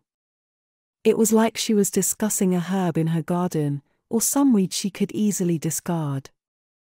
"I'm sorry I doubted you," said the voice at last, speaking slower, almost pensive. "Where is the girl now?" Her aunt let out a deep sigh, and when she spoke, there was a tremor in her voice. I have cast her into torpor. Hopefully they won't reach her if she is in a dreamless sleep. I will have to restart her training tomorrow. You're playing a dangerous game, Magda. If you've waited too long, the world will suffer. I have not, said Magda in a stern tone that brooked no argument. This came on much faster than anticipated, but if I must, I will take the necessary steps to protect us all. You would do such a thing to your own blood? As you said. I swore an oath to protect this world, said Magda. I will do what I must. Then I pray that you are right. And if you're not, it is my hope that the other children will be enough. Vesper clutched her midsection, her stomach turning like someone had kicked her in the gut. They were supposed to be family, but with every word her aunt spoke to the strange voice, she realized her entire life was all a lie. The woman who was raising her, who she thought loved her, didn't care. She only took care of her because of some oath, out of a sense of duty. Worse, if Vesper understood what was being discussed, she would be cast aside if her aunt decided it was necessary. Squeezing her eyes shut, she pushed back tears. It would do her no good to show weakness now, like she was some small child that needed to be coddled. She would show her aunt how defiant she could be. Ignoring the pain in her limbs and the ache on her skin, she stood up straight despite her shaking legs. Raising her chin high, she stepped out to confront her aunt. She walked out of the house with hateful words on the tip of her tongue, ready to scream, to fight. Then before she could say anything, the words caught in her throat, her mouth going dry the moment she looked up dumbfounded at the night sky. It is wondrous, is it not, said her aunt, breaking the silence with quiet words and a knowing smile, looking not the least bit surprised to find her in the doorway.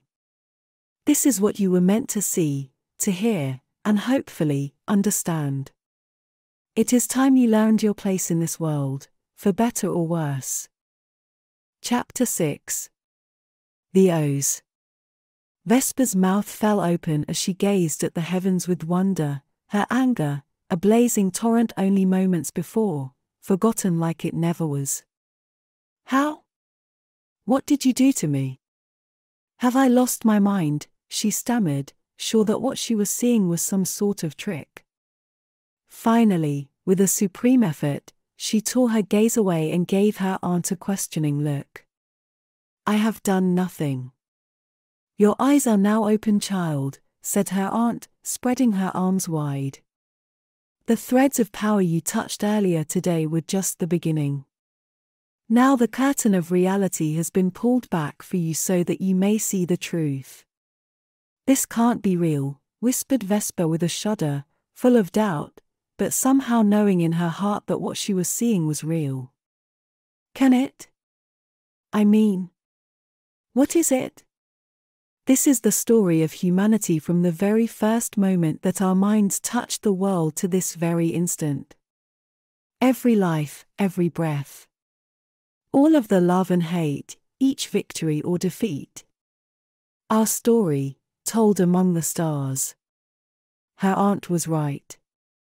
The stars were still there, glowing brightly against the curtain of night, but they were covered and connected by a shimmer of subtly flashing images that were a confusing jumble at first, but the more she looked, the clearer they became, and understanding blossomed in her mind.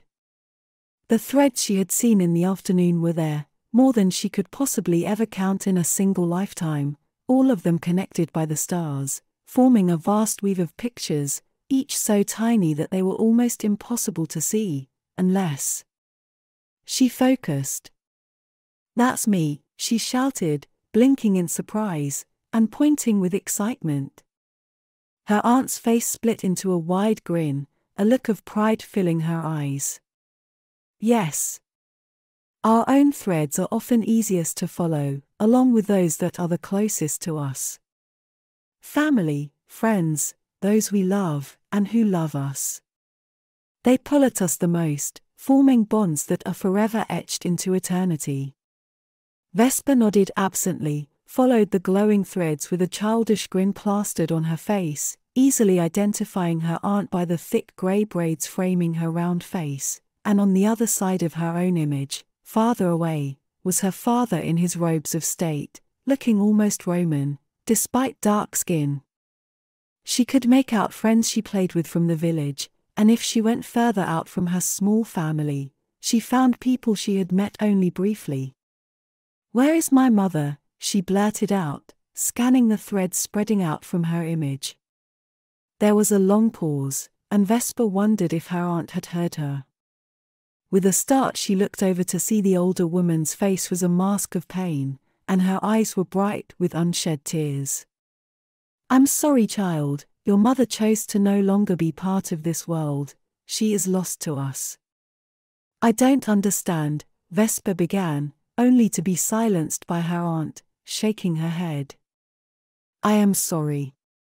It's too painful to explain. Ask me again one day, when times are not so desperate." "What do you mean desperate?" asked Vesper, hungry to know what was going on.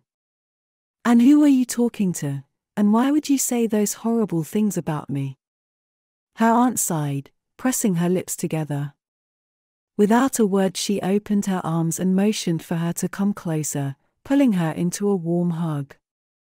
Vesper hesitated at first, resisting with a bit of childish anger, but after a moment she collapsed into her embrace, grateful for the affection. "I'm sorry, child. I wish I could make this easier for you.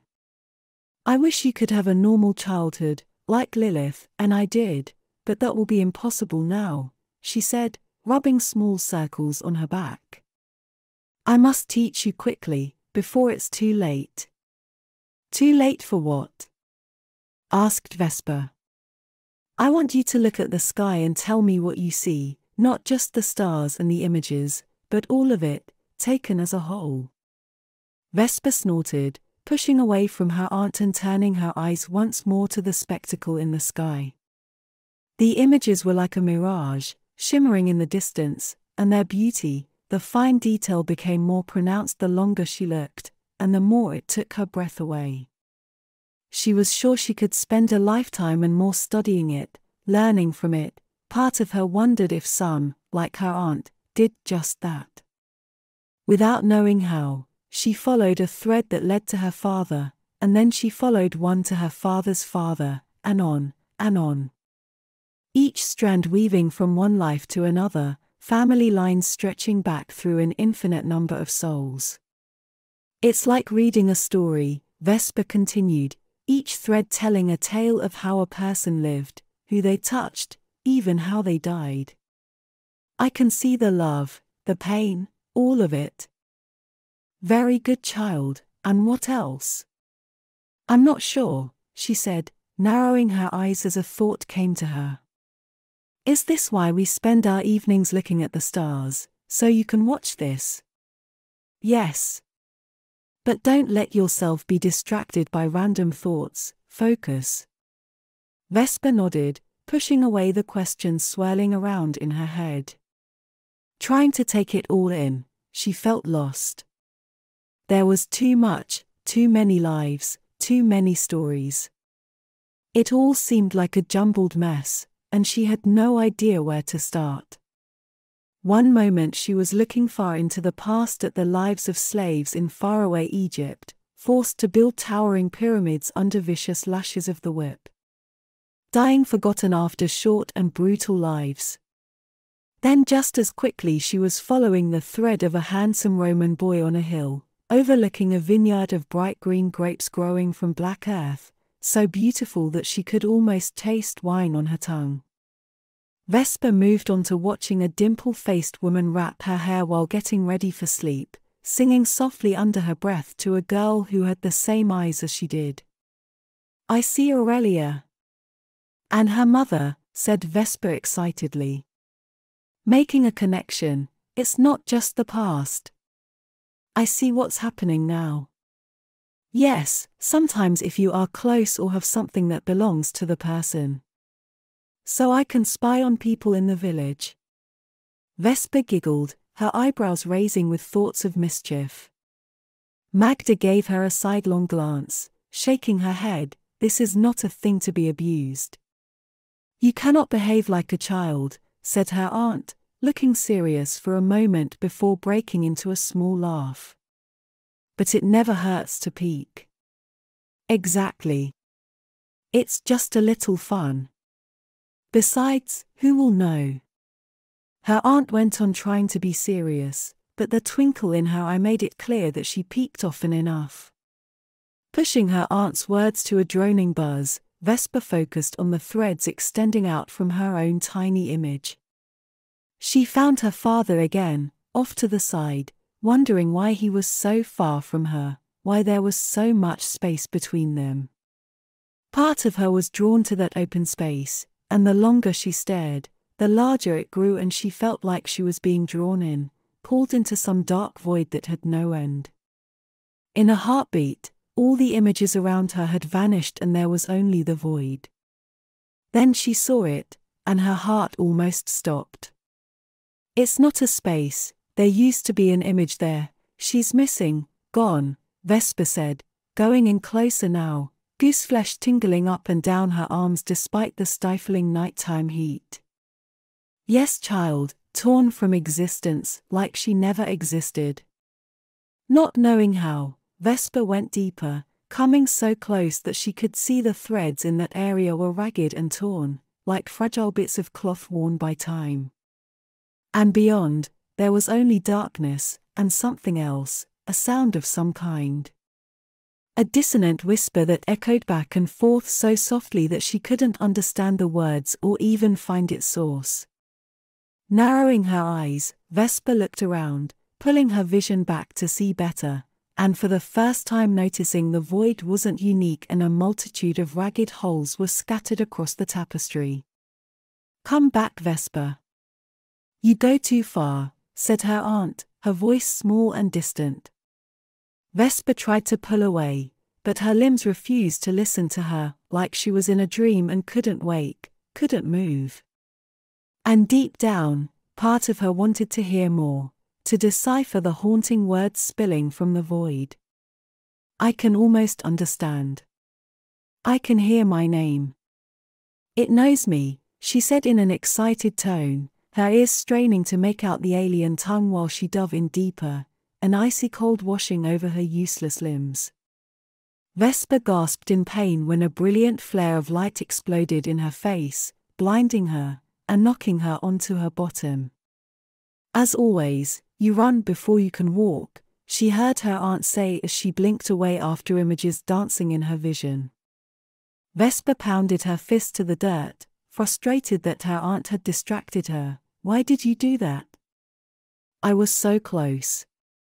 I could almost understand what it was saying, she said, finding herself sitting in the dirt, a prickling, painful sensation like needles piercing her skin, running up and down her body. Her aunt plopped down beside her and let out a deep sigh. Vesper was sure she was about to be berated once more for being headstrong, for doing what came naturally to her, but instead her aunt ran the pads of her fingers over Vesper's skin, like she was painting a picture, and the ice cold vanished like it never had been. Control over her limbs returned, and Magda smiled at her. I swear if I don't stop you, you'll be the death of me. I'm sorry, Auntie, I don't know what I'm doing, but it feels like I'm on the right path. Don't worry, child. Even if I wanted to, it seems that I cannot stop you. You grow in skill faster than anyone I have ever seen, she said. But still, you must be careful. The weave is not what it once was. It's dangerous, and we can't afford to lose you. It looks like it's been damaged, parts of it burnt away, said Vesper, thinking about what she had seen, what she had felt. And who exactly is we? Come, let's get off the ground and I will do my best to explain, said her aunt, motioning to the bench where they spent most of their evenings gazing at the stars. Vesper sat down with a sigh, embracing the feeling of doing something routine, doing something they did every night as if nothing had changed. But when she looked up, Her pulse quickened and a cold lump of fear grew in the pit of her stomach. My ears are open. Her aunt looked down at her hands, a fierce look coming to her face as she began. Once, long ago in a different age, before the Romans ruled these lands, before men learned to write and record history. When even the stars in the sky were different, our people, the O's, ruled over a vast empire, so great that the entire continent bowed down to us. We were admired and feared. We grew great baobab trees, trees grander than these tiny things you see now, trees that lived for thousands of years. Reality bent to our will because our control over the weave was absolute. Her aunt pointed at a part of the sky, and Vesper saw the dawn of history and the bones of an empire that stretched across the known world. An empire lost to the sands of time. But as our empire grew, so did our arrogance, and with time, Olajume, the Almighty Creator punished us, limiting our power over His creation. The weave, once easily guided, now fought back against us like a ship in a violent storm. The harder we fought to change its course, the more it unraveled in our hands, and after a time, all of reality threatened to come apart. Like the holes in the pattern now, said Vesper, eyeing the rotting holes in the fabric of reality that she was just now starting to see with some clarity. Yes, said her aunt, nodding. But far worse. We lost a millennia of history, with parts of the world simply vanishing as if they never existed. But before the world would be lost to us, it was decided that we would limit the use of our power, stop trying to replace God by bending reality to our will.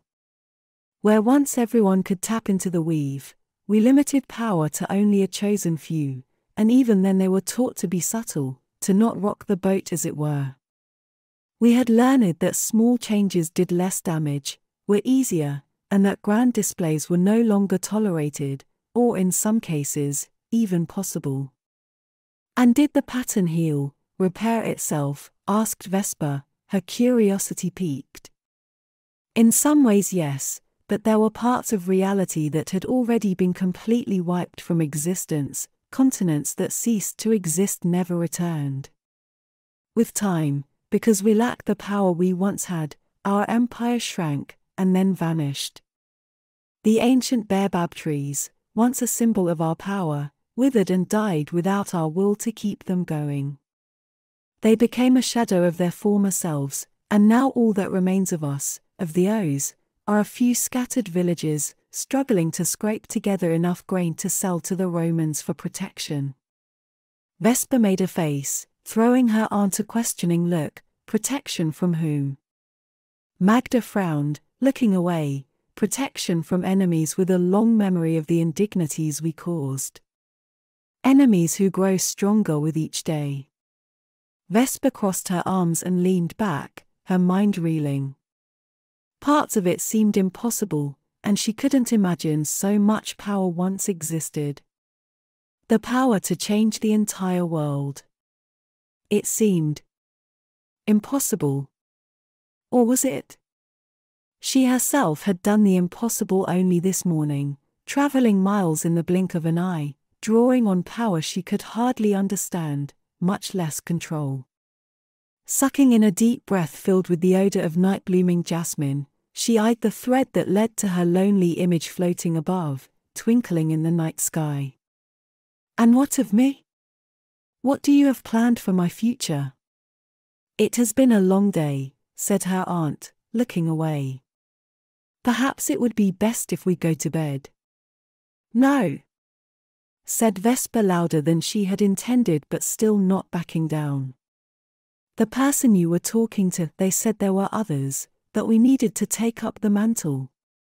Her aunt stood up, stretching like a cat, then motioning for her to take her hand. Very well, we have already begun this journey, we might as well finish it. Come with me and I will show you. Vesper hesitated for a moment before taking her aunt's hand, surprised that she had given in so easily. The day had been full of so many wonders that it had made her head spin, and she couldn't imagine what else could possibly happen, but she braced herself for the worst and reached out. Even knowing what to expect, a smile came to her face as the world shifted all around her, and they bounded along the lines of power, each step taking them miles at a time. The mundane world rushed past them in a blur of dark skies and bright stars, and just as quickly as it had begun, it was over. Vesper found herself standing atop a dark hill overlooking a vast city, bright with flickering lights that pushed back the night, in awe at the sheer size of it. "It's beautiful," she said, her breath catching in her throat. "How do they keep it all lit?" "A million lights from a million decadent souls," muttered her aunt under her breath, a frown coming to her face. "Welcome to Rome, my child. The beauty you see is their decadence, their defiance of the natural order.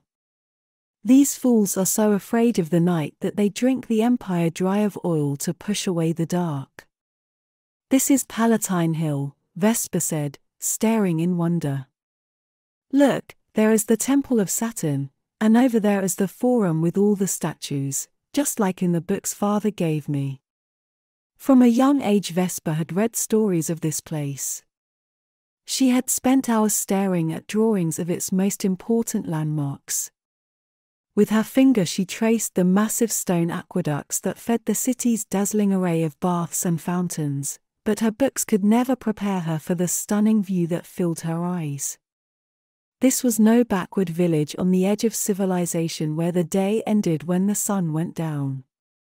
The city stayed awake when night fell, and Vesper found herself gaping at the tall marble buildings, majestic works of art in their own right, glowing under the light of thousands of lamps. In the distance her ear caught the melody of a high-pitched harp, and she could almost hear voices raised in song, as if some sort of celebration was going on. "Is it a festival of some kind that we don't celebrate, or someone's birthday?" asked Vesper. Magda snorted, shaking her head. "More than likely, but these people need little excuse to celebrate. They drink and carouse till all hours of the night without sense. It is a vile place and we will not stay long." Vesper flinched at the intensity in her aunt's voice, and she looked over to see hatred gleaming in her dark eyes, and something more, something she couldn't understand. She knew her aunt well. They had spent every waking moment together, and Vesper had never known her to show emotions so openly, so raw. Looking out over the gleaming city, her mind was flooded with questions, but she thought better than to ask, given her aunt's mood. "Why are we here then?" she asked. Her aunt didn't look at her, simply droning on in a voice that was cold and distant. "The O's, that is what we call our people. O's can mean many things depending on the tongue that speaks it. To many, it is often used to mean bold, daring, and even brave. These Romans. They call us the demon people. But among our own, it means chosen." "Chosen?" "Yes," she said, nodding her head. "Long ago we were chosen to rule over this land, but as I told you, we grew arrogant and were punished for our sins. After, it became our duty to protect it." "From what, drunken Romans?" asked Vesper with a nervous laugh, trying to lighten her aunt's mood. "No, child. This city is the heart of a great empire. What happens here echoes across the lives of millions of people that live under its rule. The world looks to Rome for direction. But let me ask you, can you see the weave here? Do you see the threads that connect the lives of those who live here?" Vesper's brows came together as she looked out over the flickering lights, her mind reeling when she realized what she saw or didn't see. "No. It's like there's nothing here." A chill washed over her when her aunt waved a hand, muttering strange words under her breath. The glowing city faded from her sight when the weave became more apparent, revealing the ragged tapestry hanging over the city. To the untrained eye, the city is a beacon of hope, but under the surface, if one looks closely, it is a festering cesspool. An open pit of corruption that will spill over and consume everything in its path unless we remain vigilant. Vesper stood stock still, unable to tear her eyes away. When she had seen the small tears in the pattern earlier that night, it had terrified her. The empty voids floating among the stars made her belly turn with nausea. But this was something worse. Entire swaths of the pattern were gone, with not a thread in sight that connected those in the city to the outside world. This place was barren, consumed by darkness.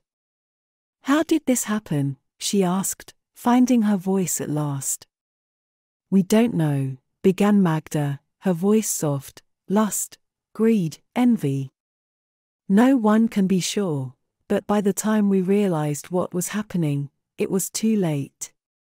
The more this void grows, the greater the madness among the people, its corruption growing like a stain on the souls of all who live here.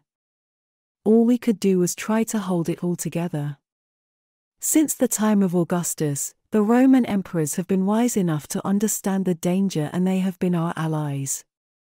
Augustus himself founded the Praetorian Guard with the hope to help protect Rome from this madness, and the most powerful among the chosen stand with them in holding back the darkness that threatens to overflow and poison the rest of the world. People like your father? Your mother as well." "My mother?" said Vesper, her head whipping around to look at her aunt. "She lived here. Is this why her image is gone from the pattern? The void took her." Magda sighed, pressing her lips together before continuing. "After a fashion, but that does not matter now. What happened to your mother is far in the past. What concerns us is the future. Your future." Vesper's brows drew together at her aunt's words, her first thought being that the older woman had lost her mind. "You want me to?" "To what?" "I want you to control yourself. I want you to listen when I speak and not run off face first into danger like some fool Roman. Yes, but, and no more talking back either. There is too much at risk." Vesper pressed her lips together, swallowing the denial that was at the tip of her tongue. Instead raising her chin and lowering her eyes in acceptance. "Very good child," said her aunt, looking back toward the city and pointing. "Now, as I was saying, our long-standing agreement with the Empire is that one of the chosen serves as the Emperor's hand, using our power, our ability to manipulate the weave to protect the world from the dark forces that threaten to consume it. This was your mother's duty for a time, and is your father's duty now. I thought you said my mother was a fierce protector of our people, that our enemies feared her," she began, only to catch herself and then swallow her tongue. "Sorry, go on. Your mother was very powerful, and her very name made our enemies tremble in fear, but she did it from this city, from Rome. She and the emperor were closer than most, and he gave her a great deal of freedom to carry out her duties as his hand, and she used that freedom to see our enemies crushed by Roman legions." Vesper wrapped her arms around herself as she looked out over the bright city, the hair on her arms standing on end. She was still in awe of its beauty, its majesty, but now she was terrified of it. "Is that what you were talking about before? Am I meant to serve here?" "It is not certain. You and the other children will be tested, and the strongest will represent our people and serve as hand." "What about my father?" asked Vesper. "The role of hand is a difficult one, thankless in many ways. The power required to stand against Rome's vileness wears on a person, grinds them down like stone used to mill flour, and as a result, your father's health is failing. So we have taken the example of the emperors, to begin training replacements while the current hand is still serving. Just as the emperor's son, Commodus, is being groomed to replace him, one of the children will join your father in Rome, and replace him when the time comes. She had seen her father only a few times over the last few years, and his visits were so short that she hardly knew him. He was a stranger to her, a distant figure that she knew only from her aunt's stories. Growing up, she had been resentful that he was away so much, but with time she understood that his position meant that they lived a far better life than most of the people in their village, and she was grateful for that. Now that she knew it cost him his health, his life, she felt a strange mix of guilt and determination. The very least she could do to honor him would be to follow in the path he had laid down for her, bring honor to her people while making the world a better place.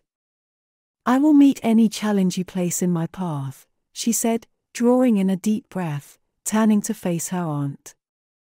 "I will be better, stronger than anyone else. I swear." Magda's wide smile returned, and she patted Vesper on the cheek. "Very good child, I have never been so proud. So when do we begin?" "Tomorrow, with the rising sun, the elders and myself will begin training you and the others. I promise you, it will be difficult, but you will learn such things that your head will spin with wonder," she said, extending her hand once more. "Now let us return home. We have spent too long wallowing in Roman filth." Vesper smiled, taking her aunt's hand, and giving it a squeeze full of warmth and affection. In the blink of an eye, the hilltop and the majestic city with its bright lights was gone, replaced by the simple village that she called home. Part of her wondered if she would look at it the same way after witnessing the glory of Rome with its million flickering lights. In the distance she heard a sharp cry, and for a moment she thought it was a scream. She turned to face her small village, curious as to what could have made such a noise. She'd expected that it would be mostly dark, with maybe a few torches or hearths burning low, but instead the night was aglow. Orange flame blazing against the black sky. Sparks of red and ochre looking like a million fireflies were dancing above the flames. The screams were from her people, and the village burned. Chapter 7. The culling. Earlier in the day, in this very garden, it had taken every ounce of her focus to see the threads of power springing from a single lily cupped in her aunt's palms, to touch the energy trapped in its delicate petals. Now, seeing her home burn, Vesper didn't think. She reacted. Vesper drank in a torrent of power from the remnants of her aunt's vast garden and then, in a rush, she vanished, riding the thread that connected to the massive baobab tree at the heart of their now burning village. In the span of a single breath, Vesper appeared at the base of the great tree, expecting to be alone among its exposed roots, hoping to catch a glimpse of what was going on. To her shock, she came upon a small group of men with torches trying to set the roots of the baobab on fire. They were like no other people she'd ever seen, tall and heavy-set, thick through the middle. Their dark skin and faces were covered in white markings, each of them having a pair of bleached horns curving down the sides of their heads, making them appear demonic. It took her a moment to realize they were animal bones of some kind, and they painted themselves with the intent to frighten, to terrorize. "Kill her," one of them shouted, and with a start, she realized they had seen her. Two of the men peeled off from the others, stalking toward her while brandishing wicked-looking spears capped with metal tips stained red. Vesper backed away, her hand outstretched protectively in front of her while her stomach twisted in knots. The pair of men came closer and she could almost feel the hate and anger rolling off them in waves. One of the men raised his spear to hurl it at her and the world around her seemed to slow to a crawl. Even in the dark she could see the flex of his shoulders as he pulled back, the ripple of the muscles under his skin. Vesper knew he was about to kill her without a second thought, and she realized she deserved it. She had promised her aunt only a few minutes ago, on a hill overlooking the city of Rome, that she would stop being foolish, that she would be better, and now she had done just the opposite, charging headlong into danger without a thought of what might be going on, or if she could be hurt. She tensed as the spear left the man's hand, flying fast toward her breast. For a heartbeat she was sure that it was over, and that her short life had been for nothing. But as the weapon flew toward her, it pivoted as if struck by something, its wickedly sharp tip going wide, and instead of tearing through her chest, it grazed her upper arm, leaving a bloody gash that sent waves of pain through her and knocking her to the ground.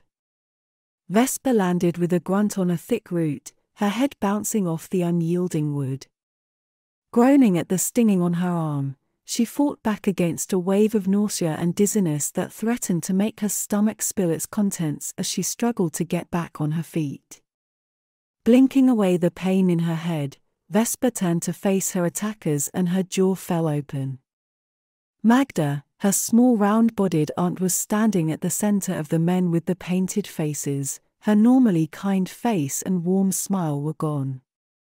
Her kindness replaced by a look of fierce determination and a snarl of anger that made Vesper terrified and proud all at once.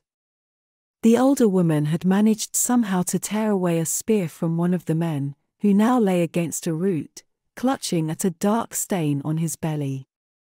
Vesper watched in awe as the older woman spun the weapon faster than she thought possible, using it to defend and attack all at once. In one moment she deflected a series of short vicious jabs that came in high and low, then with the men's weapons knocked wide, she slammed the butt of the weapon into one's throat before spinning it around again and using it like a sword to slash another's belly wide open, spilling the man's guts to the ground. Magda then twisted around again, ducking to avoid a wild swing and then burying the tip of the spear into one of her attacker's calves, sending him reeling back, clutching at the pain in his leg, before reversing her grip to slam it into the groin of a warrior whose spear was raised over his head to strike her down. To Vesper's surprise, the last man fighting turned on his heel, screaming in a strange tongue that she didn't understand while bounding away like a gazelle desperate to outrun a cheetah. Her aunt, undeterred, didn't waste a moment, hefting the spear over her shoulder, and then hurling the spear in a single, smooth motion. Vesper winced, her eyes flying open when the powerful throw pierced the warrior's back, sending him tumbling like a puppet whose strings had been cut, his dying body twitching in the dirt. Vesper opened her mouth to speak, but her aunt silenced her with a look. "You stupid girl," she seethed, the thick braids framing her face shaking with rage as she stormed toward her. "You just finished promising me you would stop this foolishness, this running before you can walk. Why must you risk everything I have worked for my entire life?" "I'm sorry. I just wanted to help," said Vesper, angry at hearing her own thoughts thrown back at her. "I thought, no. You did not think. You leapt off like a child, without a single notion of what was happening. You have so much potential, more than anyone I have ever met, yet you squander it like some Roman spilling wine." "Auntie, Look out!" Vesper caught a flicker of movement behind her aunt, almost like an afterimage of looking at the sun too long. Without thinking she hurled herself at her aunt, every muscle straining while she wrapped her arms around her waist and pushed her to one side. The weapon hissed like a serpent as it passed a hair's breadth from her ear, the sharp, coppery taste of fear filling her mouth as she landed on top of her aunt, who squirmed and punched like a trapped animal beneath her. "Get off me, you fool!" Vesper flushed with embarrassment, her cheeks growing warm as she rolled off Magda. Her eyes widened when she found a limping warrior above them. He brandished a short, curved blade, and his eyes burned with hatred. The weapon came down, and Vesper closed her eyes, raising her hands protectively over her face and bracing for the blow that would end her life. The blow never came, and she nervously squeezed open one eye and found that somehow. The warrior was frozen in place, his entire body locked in the motion of bringing down his sword. She looked to find her aunt with an outstretched hand, her chest rising and falling like she had just run a race, nostrils flaring. "What happened?" asked Vesper, swallowing hard. "Take the weapon from his hand, now," commanded her aunt. Vesper pried the weapon loose from the man's iron grip, looking for any hint that he would attack again.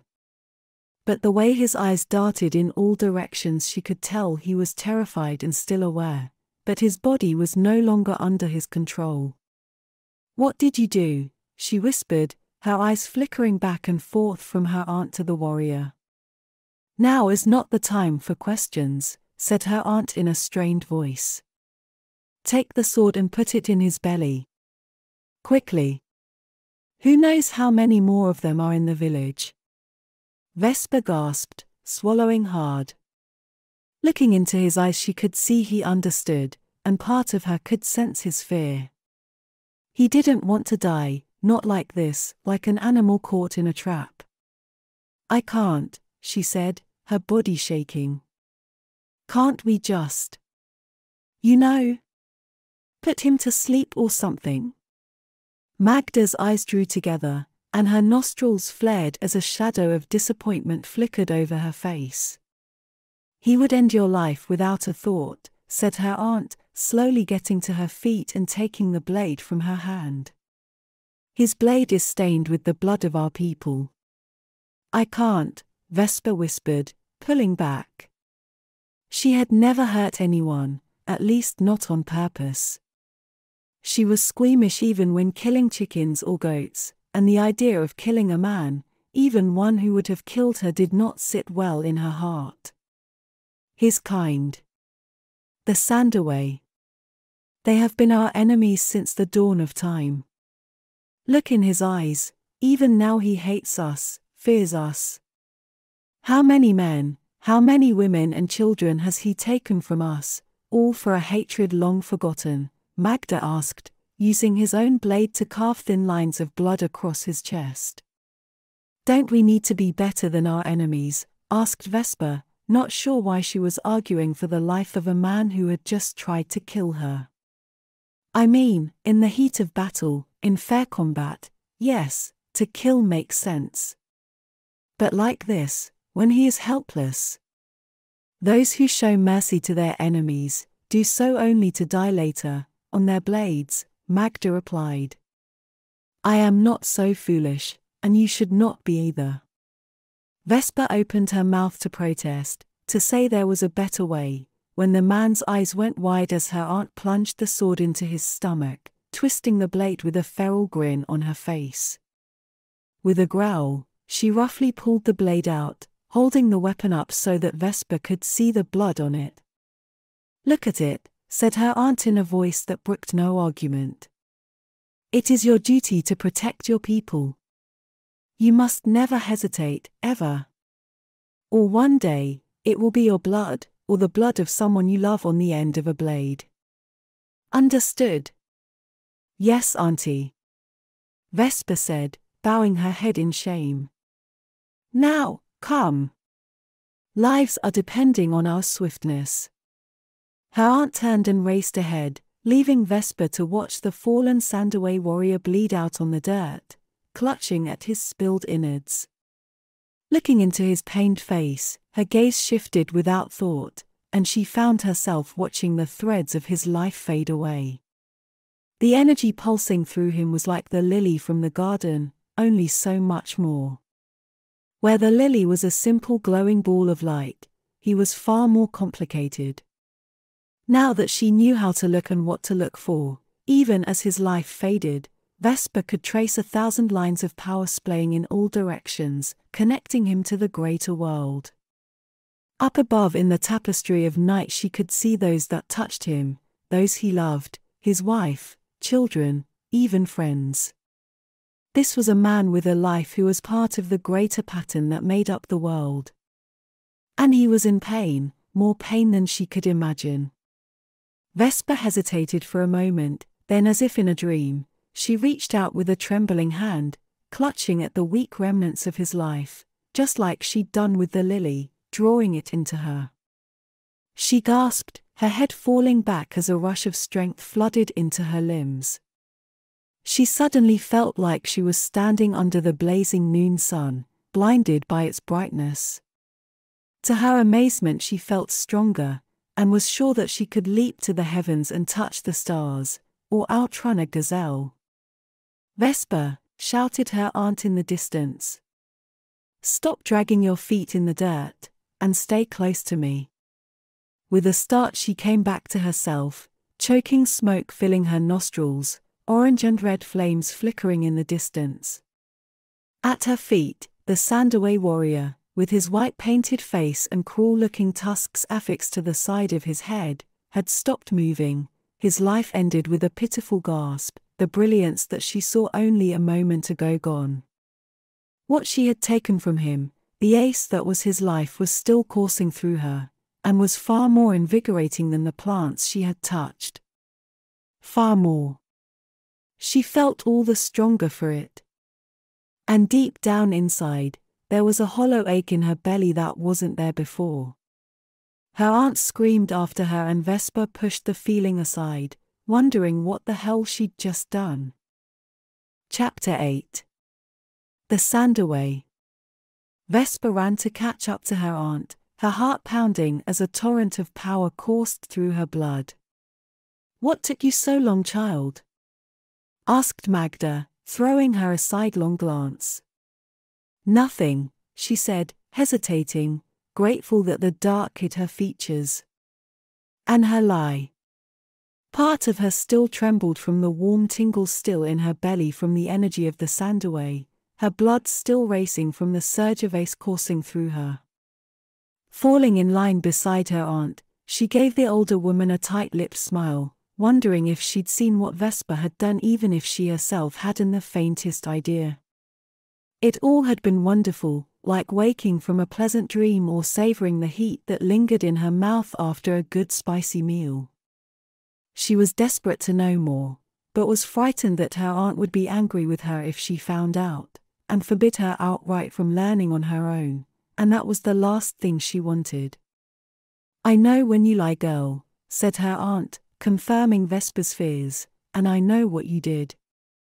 It was foolish and dangerous to play with power you don't understand.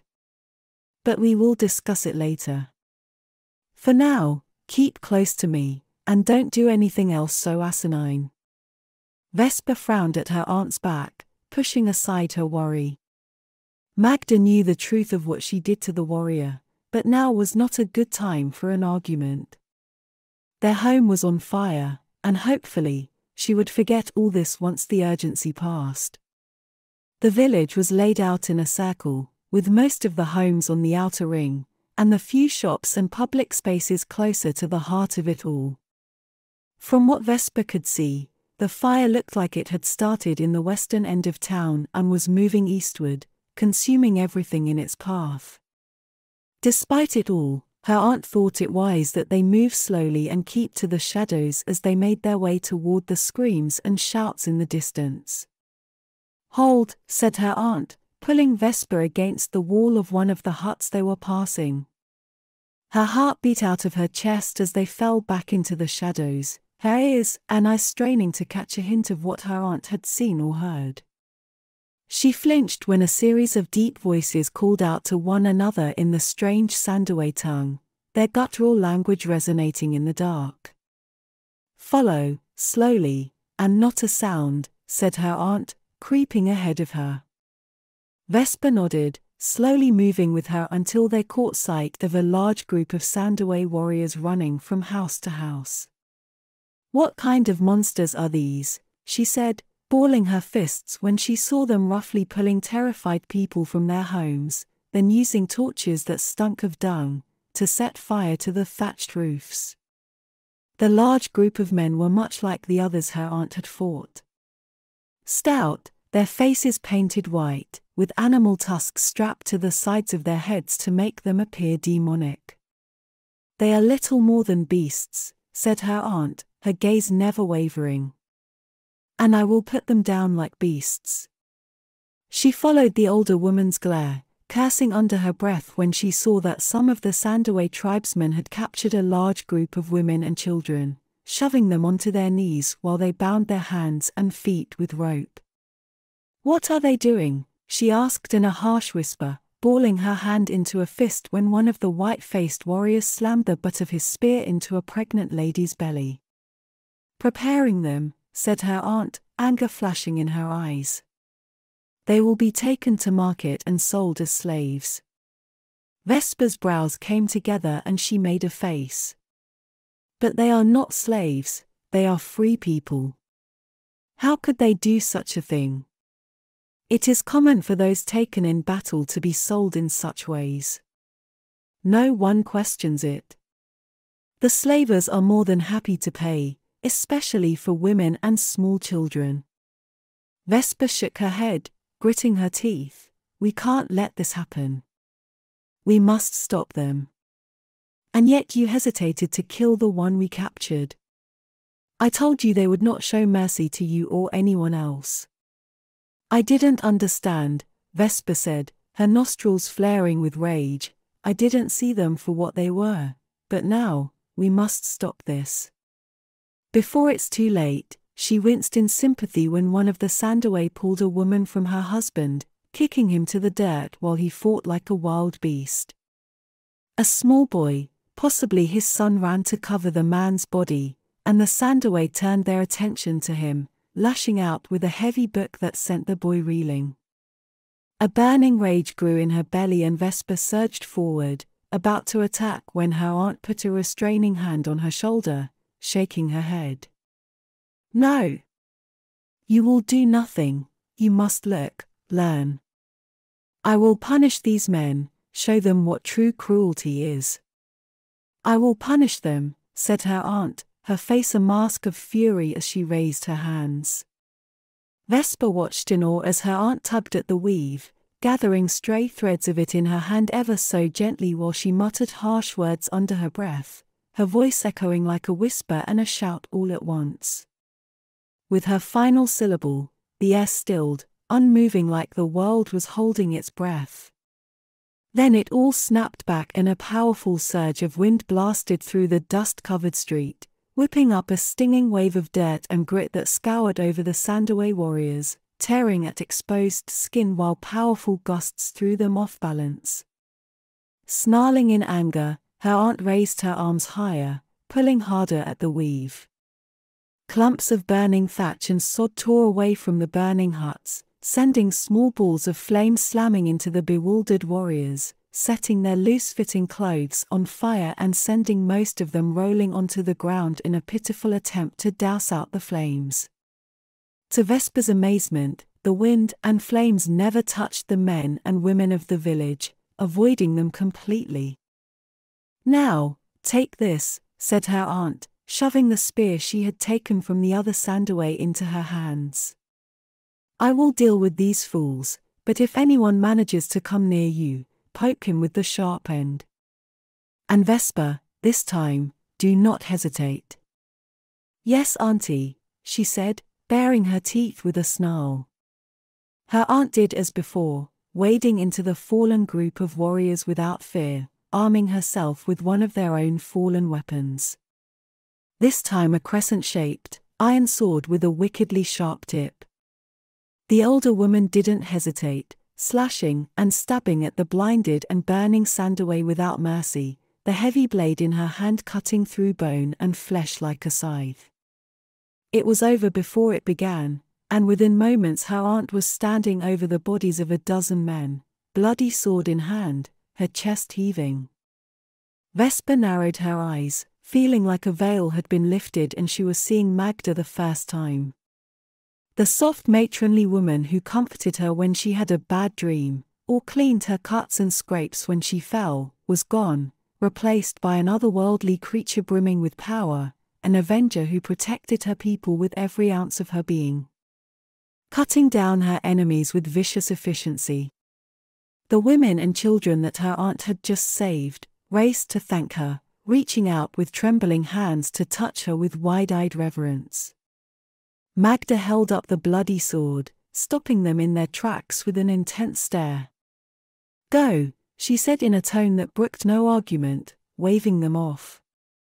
Hide in the fields until the sun returns. We will find you once it is safe, and for the love of Olajume and all that is righteous, stay out of sight. The small group clutched at their children, bowing their heads gratefully as they ran off into the night on silent steps. Come now, Vesper, we must hurry, time is short. Do they not know what they are doing is wrong? How can they live with themselves? She asked, looking at the twisted bodies of the fallen warriors. With the sand away, it is impossible to know. They are wicked and corrupt, more beast than man. But the truth is that they have always preferred to fight than work, and when their harvests are poor, they raid those who do what they cannot. Vesper frowned as if she'd tasted something bitter, shaking her head in disgust. We are all cut from the same cloth, she began, our struggles are the same as theirs. Why would they do that to their neighbors? To women and children just trying to eke out another day, Magda shook her head, giving Vesper a sidelong glance as they moved on, returning to the shadows while quickening their pace. The Sandaway were the first to discover the weave. They were the first people Olajume created and gifted with power, and they think themselves above all others and see us as little more than animals. But from the beginning they were flawed, broken creatures, incapable of love and empathy, driven only by a lust for power, and so after a time Olajume moved on, abandoning his original creations in favor of us. Vesper balked, shaking her head.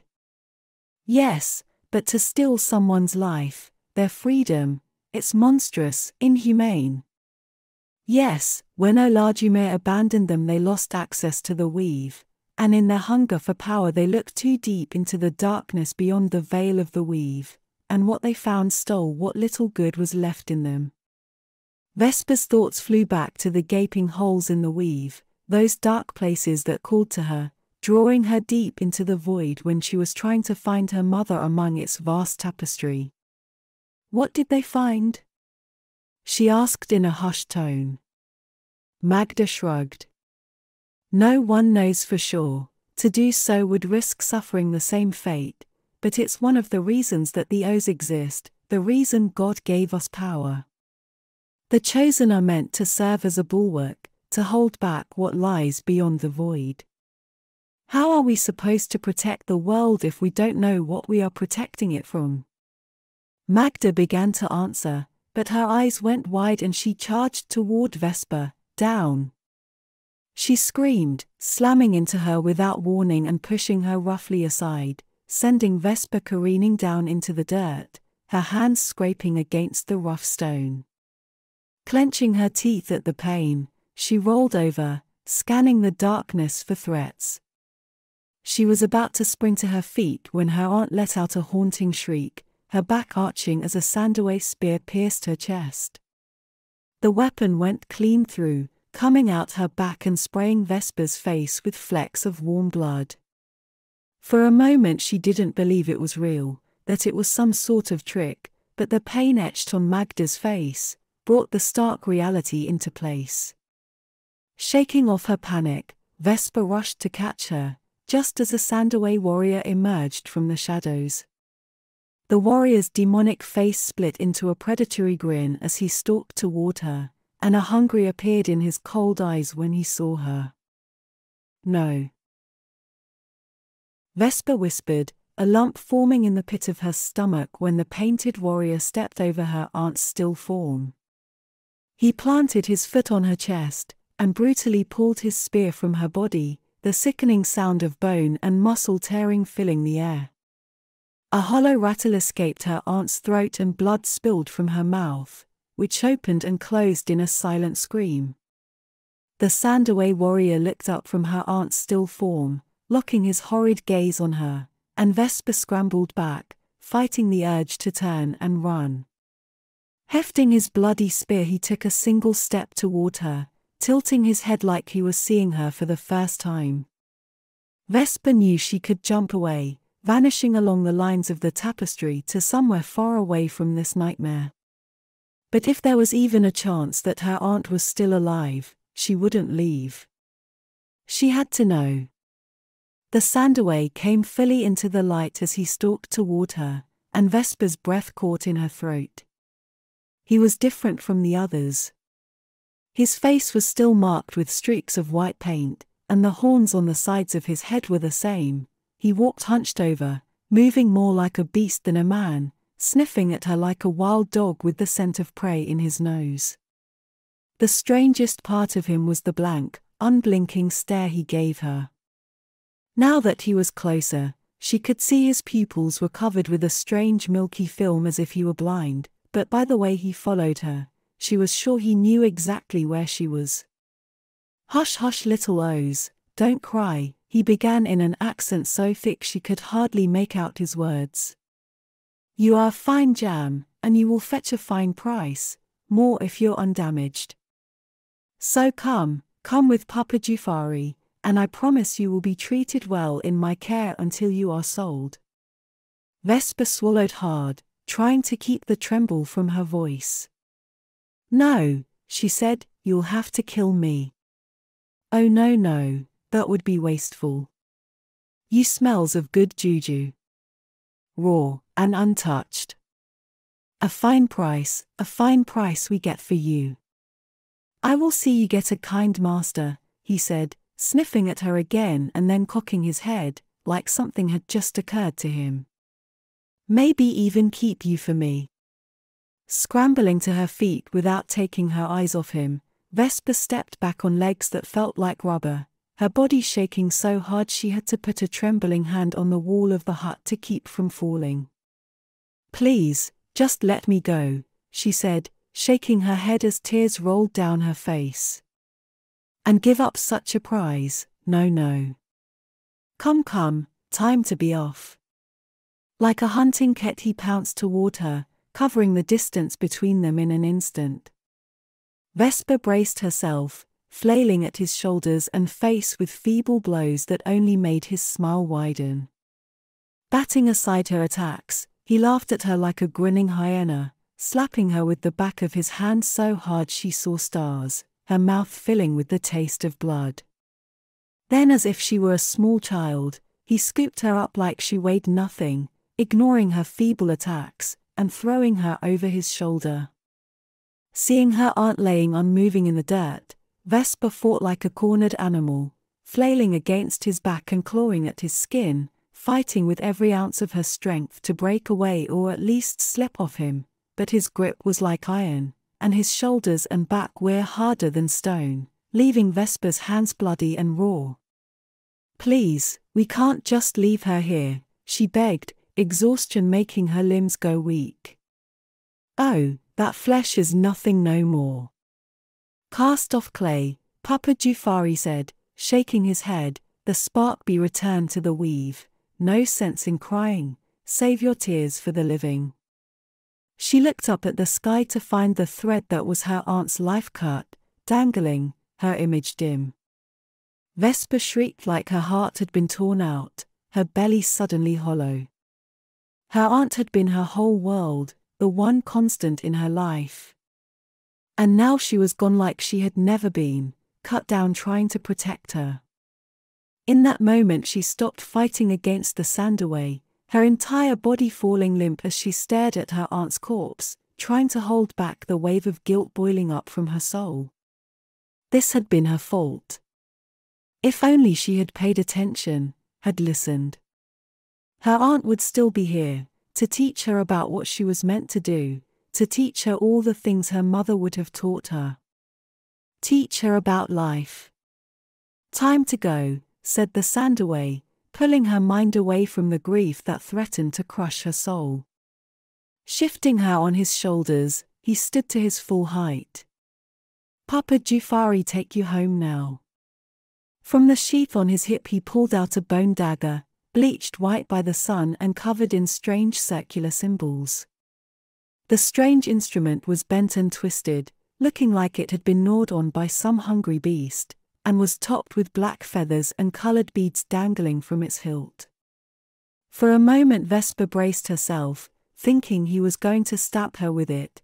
Instead he began to sing under his breath, his tone surprisingly soft yet deep. "You hold on tight now," he said as the light around them dimmed like the sun being eclipsed.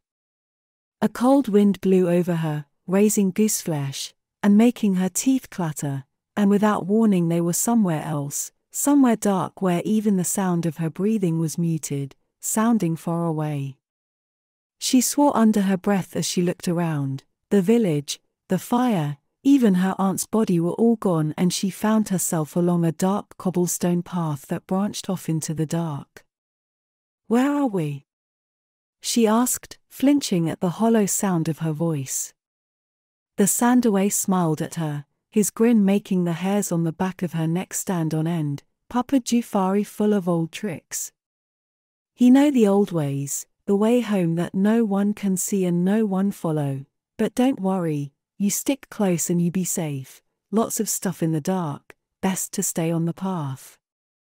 Taking a look around, Vesper had no idea where she was, but looking down at the monster of a man who had taken her, she knew she had to get away. Calming herself, she tried to focus on the weave, intending to grab hold of the lines of ace that connected all places and things and jump home to her aunt, to her people.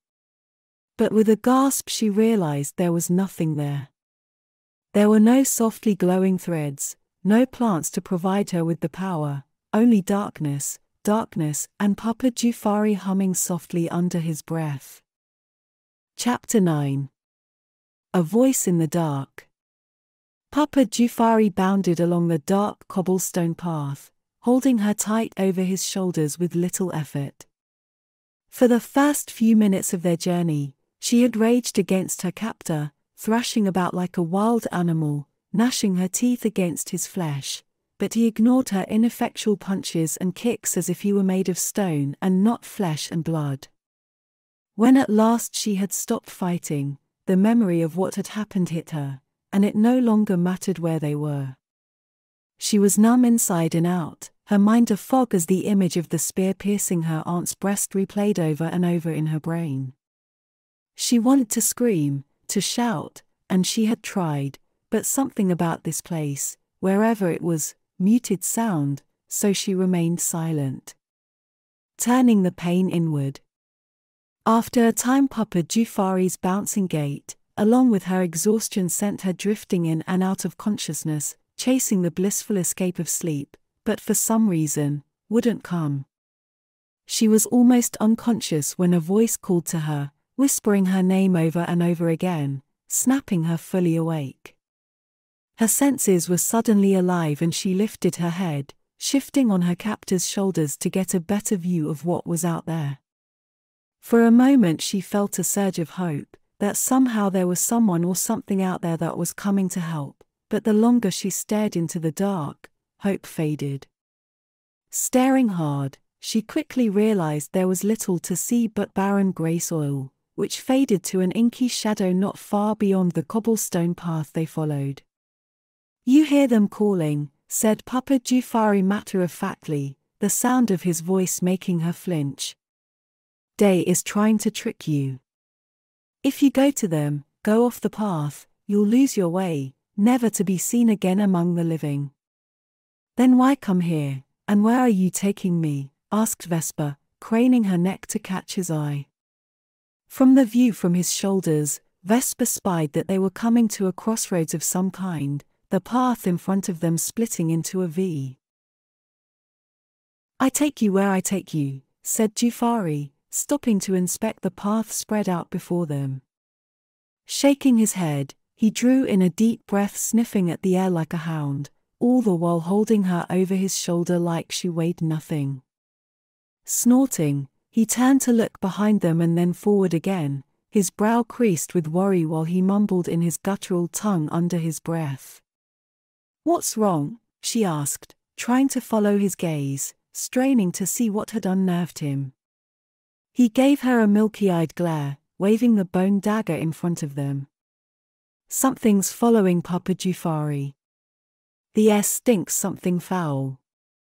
Vesper wrinkled her nose, drawing in a lungful of the musty, stale air. It was odd.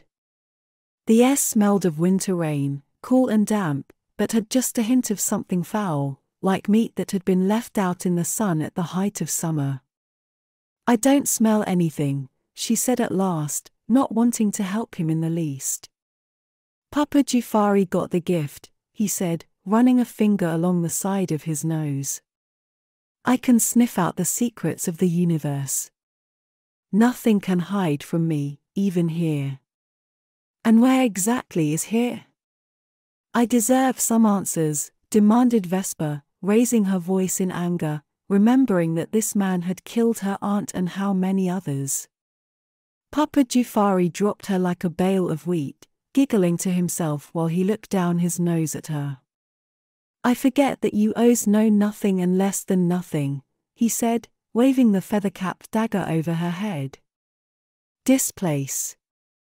This be the place where the blind can see, and God cannot. This be the place in between, where the universe is all stitched together." Listening to his gibberish, Vesper couldn't help but roll her eyes. "I understand why my aunt didn't like you people. You talk in circles and you make no sense." "That may be so, but if the Sandaway are so foolish, why is the O's girl the prisoner, and not me?" No. Papa Jufari be the one making sense. And you and the O's be the fools." A booming crack of thunder echoed in the distance, accompanied by flashes of lightning that illuminated the barren landscape for a heartbeat. Vesper gasped, her blood running cold when she saw at last what darkness hid. Bounding to her feet, she immediately shuffled closer to Papa Jufari, her hatred for him forgotten. "Who are they? They can't be real." "Can they?" she asked, sucking in a nervous breath in an attempt to calm her nerves. "There were more than I could count." Papa Jufari pursed his lips, nodding slowly. "They are very real," he said, eyeing her as if she should know. "Souls of the forgotten and forsaken. They watch. They wait. For what, no one knows." Another flash of lightning brightened the sky once more, and she caught sight of them again. They were watching her with empty eyes that looked disturbingly similar to Papa Jufari's milky gaze, hundreds, thousands of listless souls, revenants standing and staring at them with a vacant hunger. "What are they waiting for, and why do they know my name?" she asked, covering her ears to block out their whispers. "Like I said, no one knows," said Papa Jufari with a shrug, "but they have always been here, and they know the names of all who pass, calling them to damnation." She shuddered, wrapping her arms around herself at the thought of being trapped in this dismal place for all eternity, standing listlessly in the dark. "Can we go? I'll stop fighting you. I just want to be gone from this place," she said in a low voice, pushing dark thoughts from her mind. "No, I must deal with what is following us," he said, pointing to a rock at the center of the crossroads. "You shall sit there and not move until I return."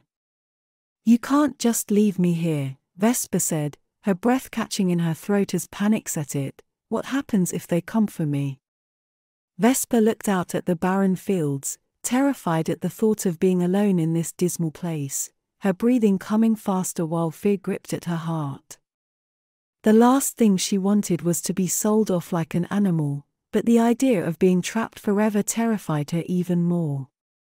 "Papa Jufari will hide you from prying eyes, those of the living anyway," he said, passing the bone dagger over her head. "As for the dead, as long as you stay on the path, they cannot harm you." "What if you don't come back?" she said, plopping down on the hard, makeshift seat.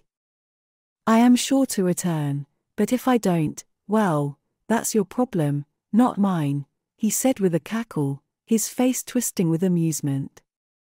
Shaking in terror, Vesper pulled her knees in close, folding in on herself as she watched him run back the way they came, her gaze locked on the path long after he had vanished from view. With him gone it seemed darker, colder, and the whispers calling to her more frantic. Vesper knew she should run while she had the chance and find some way to make it back home. She imagined following the cobblestone path would be dangerous, but her alternative would be to wait for Jufari. If he ever came back, and even if he did, what would be her fate? To be sold off like cattle to some Roman, or worse, Jufari would keep her for himself, whatever that meant. Decided in that moment that she wouldn't be anyone's slave. That she would rather face fear and death going back the way they came even if it meant her life. Squaring her shoulders, she straightened her dress and stood, determined to make it home, or die trying. Setting off the way they came, it occurred to her that she would have to find a way to avoid Jufari, as the last thing she wanted was to be caught by him along the path and waste her opportunity. To survive, she would have to risk leaving the road, and she was sure just going off a few feet while keeping sight of the road would be a reasonable risk. Leaving the road would be foolish, whispered a voice from darkness, Vesper flinching at the sudden sound. Jufari is many things, foolish even, but in this he is right. Stay on the path if you wish to avoid an eternity of damnation. Who's there? Vesper demanded, her heart beating like a drum as she turned in place, trying to look everywhere at once. Scanning the darkness, she thought for a moment that her mind was playing tricks on her, that it was nothing more than distant thunder. Still, she waited for an answer, her shoulders hunched and stiff while she stood at alert, but there was nothing, no voice, no movement, and slowly the tension faded. The strain of it all left her weak, like she had spent all day working under the hot sun, and now, she wanted to go home more than ever. Her breathing had just returned to normal when the voice spoke again, louder and closer this time, coming from everywhere at once. Don't you know me? I know you very well. Vesper. Cold beads of sweat formed on her temples and her mouth went dry. There was something about the voice, something familiar. She had heard it before but she couldn't place it. Should I know you? She asked, turning in place, licking her lips, a hollow void growing in the pit of her stomach. Of course. I've been with you, always, from the moment you came into the world, to this very day. I'm not a fool, shouted Vesper. It's like Jufari said, you're just trying to trick me. Just the opposite, said the voice, louder now, sounding more confident with each word. I am here to offer you salvation, to save you. Leave me be, she shouted. Grinding her teeth in frustration, she fought the urge to give up and walk into the darkness. She was tired of being powerless, of being trapped in this horrible place, made worse now that she was being taunted by something she couldn't see or even understand. Not knowing what else to do, she ran, gingerly moving down the path in the direction she last saw Jufari, hoping her legs would carry her far away from the voice. After the first few steps, she thought she had succeeded and it had gone, or at the least that she had imagined the whole thing. Finding Jufari is not the answer, snapped the voice, its intensity stopping Vesper in her tracks. Unless we kill him, he will do to you the terrible things men do to women, and when he tires of you, he will sell you to some Roman who will do the same, or worse. And it will go on from one master to another until you are used up, with nothing left to give. It's a terrible life, one that I can save you from. How? Demanded Vesper, truly terrified now. The voice felt like it was thrumming through her bones, itching like ants crawling over her skin. We can escape here together, said the voice. I can help you. If you help me. The only thing I want is to go home. The voice paused, seeming to shift closer, like it was whispering a secret in her ear. Then we want the same thing. I wish to be free of this place, just like you. I want to go home, to be with those I love. I want to see the sun rise, and to feel its heat on my face. Vesper shivered at the hunger of the voice, the intensity. Papa Jufari said that this place is home to the forsaken. Why should I help you? For all I know you're some vile spirit, something evil that needs to be kept hidden away from the world. The voice seemed to pull back, going from a whisper to an ear-piercing wail that made her flinch. You dare speak to me this way? How can you be so ungrateful for all that I have done for you? I have known you all the days of your life. I carried you in my belly, endured the suffering of birthing you into this world. I nurtured you at my breast. The ace that marks your skin, the power you have to touch the world, it all comes from me. That's impossible, you're dead, whispered Vesper, backing to the edge of the path, her mind reeling at the possibility. Magda, my aunt. She told me you were dead, gone. My sister was a fool, said the voice, no longer just a voice but a physical presence, washing over her like a stinking wind, its stinging heat blistering her skin. She never understood the power we have. She never understood the game, and never understood what had to be done to win. Vesper's mind raced back to the dream she had on the first day she touched her power, to the memory of a woman sitting across from her taunting her to play a game that changed every time she looked away from the board. The girl had been as beautiful as her aunt had been intelligent. Lilith, she muttered, hesitating, her voice little more than a croak. Mother? The wind stilled, and Vesper felt the voice moving close once again, circling her like a warm embrace, and when it spoke, it was full of joy and love. Yes, my gift to the world, my evening star, my Vesper. At last we are together, at last we will be one. Vesper's mother had died not long after she was born, and she knew her only through the stories told to her by Magda and her father. Stories that made her out to be more like a goddess of myth and legend than a woman of flesh and blood. As a result, to Vesper she was larger than life. A great warrior who held their countless enemies at bay with her skill and cunning. A powerful djembe that bent the universe to her will, perfect, without flaws. But the voice echoing all around her sounded nothing like that. Lilith's words tumbled from the darkness with a very mortal mix of joy and sadness, love and loss. My child, look at you, the spirit said, her tone full of awe. I am filled with such pride. You are beautiful, strong, and powerful. I am filled with sadness for every day that I've missed. Father and Magda, they told me you were dead, repeated Vesper, letting out a slow breath, and fighting to hold back hot tears. The last thing she wanted was for her mother to see her as blubbering mess. Magda, Olajume protect her soul, had done her best to raise her, protect her, and from now to the end of her days, Vesper would hold her memory dear to her heart, but she was not her mother. Not dead. Just lost, but I am with you now. I love you, and once we escape from this place, I promise I'll never leave your side again. To hear her mother say that she loved her, that she was proud of who she had become made her heart sing. It made her want to spin in place and shout with joy. But she couldn't, not here, not while they were in so much danger.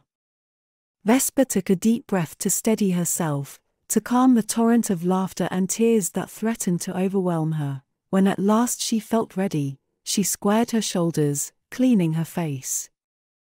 What must I do to get us out of here? And away from Jufari? Lilith was silent for a few moments, and Vesper worried she had said something wrong, but when her mother spoke at last, her tone was grim. There is no other way, we must kill him, began Lilith, and use his dying spirit to snap us back to where this journey began. Vesper stifled a gasp, worry bubbling up in her stomach. I'm not like you, Mother. Until earlier tonight I had never touched a weapon, and I only used the weave for the first time yesterday." The spirit recoiled, its scream wailing across the barren landscape. "Magda has truly failed in her duty." "Failed you?" said Lilith with some heat in her voice. "By the time we were your age we had already fought and bled for our people. We were seasoned warriors." "I'm sorry," said Vesper, bowing her head while wringing her hands. "I did my best. But I did not know any of this about the Chosen until a few days ago." "It is not your fault, daughter. Magda was always too cautious, always afraid of her own shadow." Vesper let out a breath she hadn't realized she was holding, tension draining from her shoulders. "So what do we do?" "A dangerous thing. If you are brave enough," said Lilith, speaking slowly. Vesper perked up, hope coming to her eyes. "Anything. I will do anything. I'm not afraid." "Good. This will be difficult, but together we will succeed. I am sure of it." "Tell me," said Vesper, bouncing with anticipation, her heart racing. "I will mount you, and we shall combine our spirit and flesh into one being. Once we are together, I will be in control, and will use everything I know, all of my power to have revenge on this murder, and hopefully get us home." Vesper had heard of such superstitions, of calling powerful spirits known as loe with offerings or sacrifice. The hope would be that the netherworld being would do you some favor, or grant you some boon, and in rare cases, do as her mother had said, to join spirit to flesh and grant the summoner great power for a short time. Magda said the loe were not real, that they were made up by charlatans to trick the gullible. "Yes and no," said her mother, sounding like she was searching for her words. "Some pretend that the loe have mounted them, hoping to curry favor with the foolish, but the loe are very real. Some are kind, others very dangerous, but all are hungry to join their spirit with a summoner's body, always wanting more. But this won't be the same. I am not some distant spirit wanting a taste of flesh. We are kin, and I will return control to you once we are safe." "How do I mean, do I have to do something? How does it work?" asked Vesper, rubbing her arms and feeling foolish. Vesper had the impression, once again, of the voice coming closer, its whisper sending a chill over her scalp, like fingers were touching her skin. "You must call to me, call on my power, invite me in, so to speak. And there must be an offering," said Lilith. "Some part of you given freely, blood, or a bit of hair. But the blood works best." "I don't have anything to cut," she said, looking around for something that would do the job. "The rock, your hand," quickly, snapped her mother. "Jufari returns." "What? How do you? I mean, how can you see anything in this gloom?" she said, racing back along the path to the crossroad where the Sandaway had left her. "It was my trick that sent him away," said Lilith, "and now he will return soon. We must hurry. I will give you the words that must be said to summon me." The darkness became a blur as she pumped her legs as quickly as they would take her, absorbing her mother's words for the summoning. Vesper arrived at the rock and quickly fell to her knees, gasping for breath while she hunted for an edge sharp enough to do what had to be done. A voice in the distance called to her, full of anger. "You think Papa Jufari be a fool?" shouted the Sandaway. Vesper glanced over her shoulder to find Jufari charging toward her, the strange animal horns on the sides of his head bouncing wildly, his face a mask of rage. "You try and trick me, no. I will not allow that. I will punish you for this. Make you learn not to trifle with me." Seeing him so close, Vesper rushed to slice open her hand on the jagged stone, only to squeal when Jufari yanked her back by her hair, throwing her bodily like a child's toy. The air was blasted from her lungs when she landed on her back a few feet away, skidding along the cobblestones until she came to a grinding halt, arching her back and rolling onto her side in a vain attempt to escape the pain. She opened her eyes to find him towering above her, frothing at the mouth. "I was trying to be good to you, to show you some kindness, but now, I'm gonna go back, kill the rest of your people as punishment for your disrespect.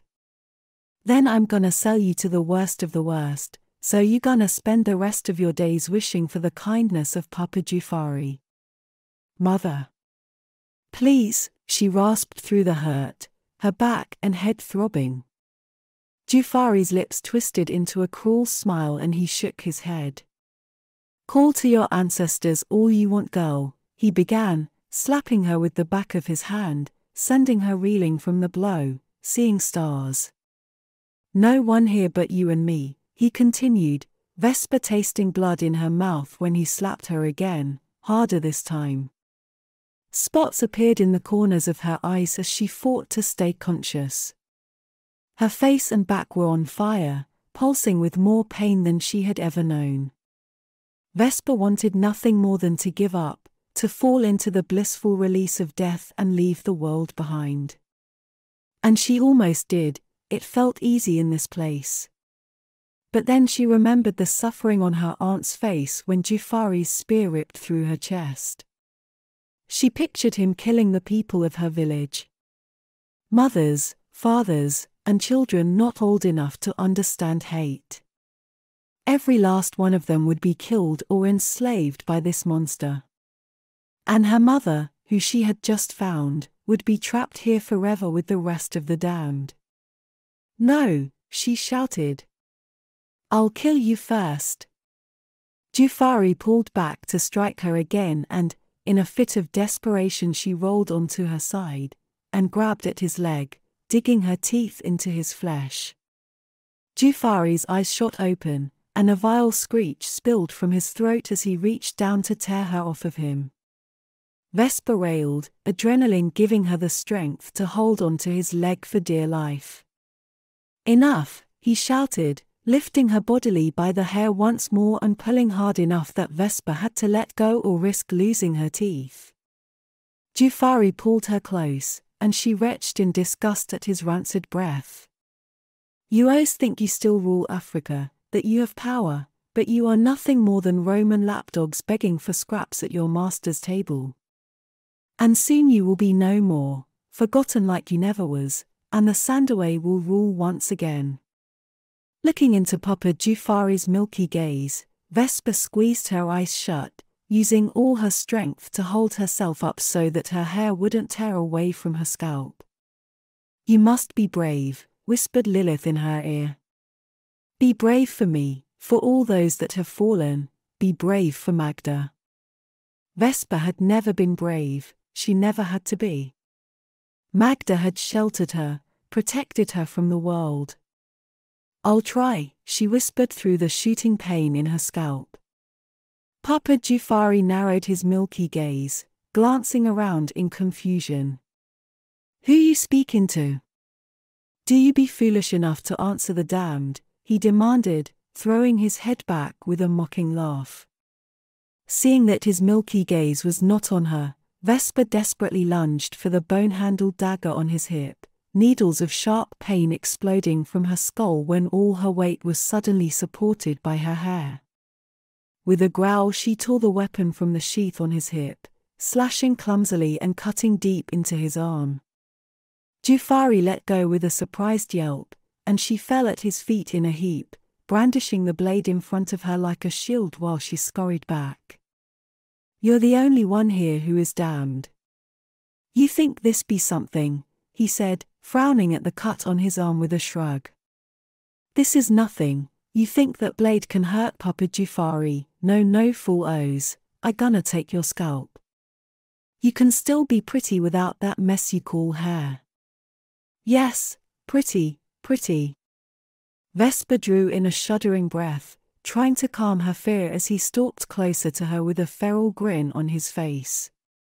"It's not for you," she said, flipping the blade and plunging it into her palm, beginning the chant her mother had taught her only moments before. "Come to me, Lilith."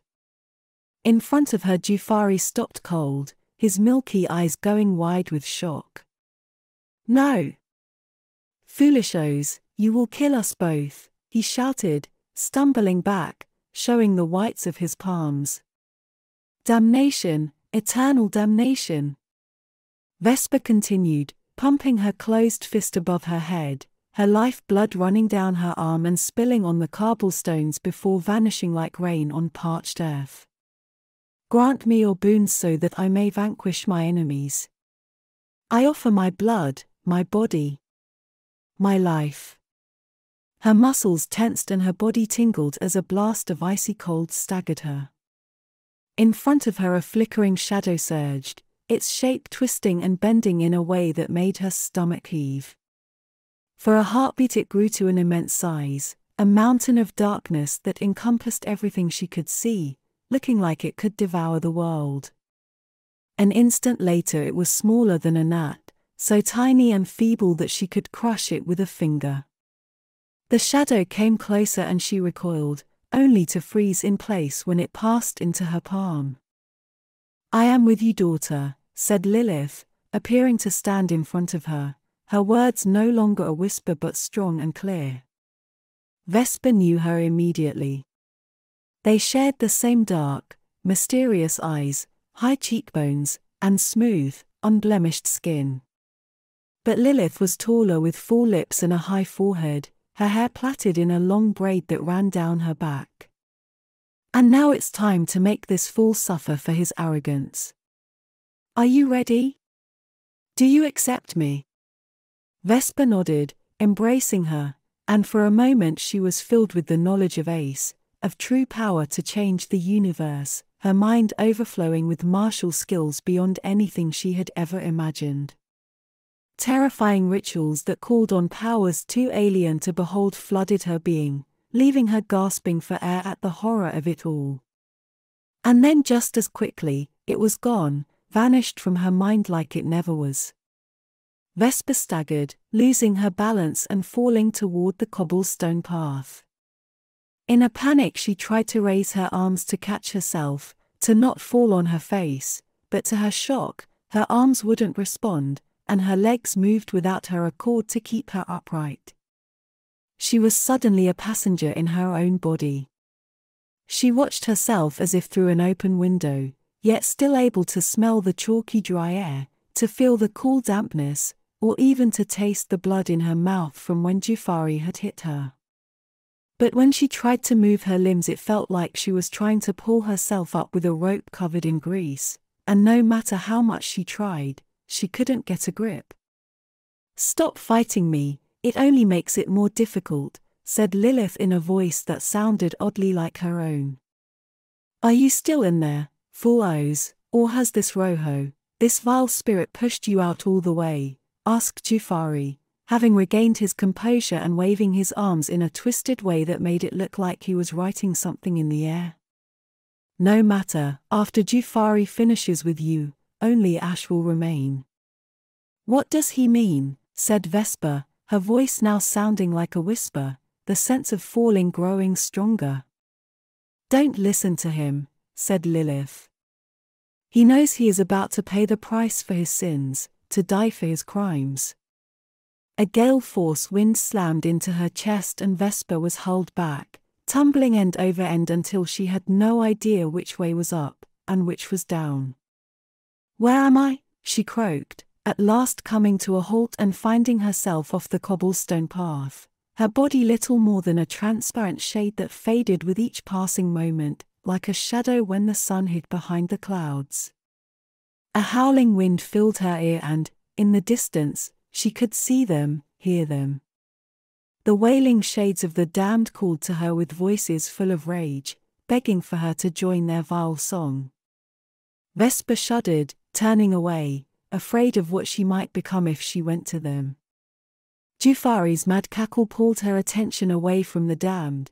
Turning, she saw him further down the cobblestone path, hurling spears made of shadow at a girl who wore her face and shouted with her voice.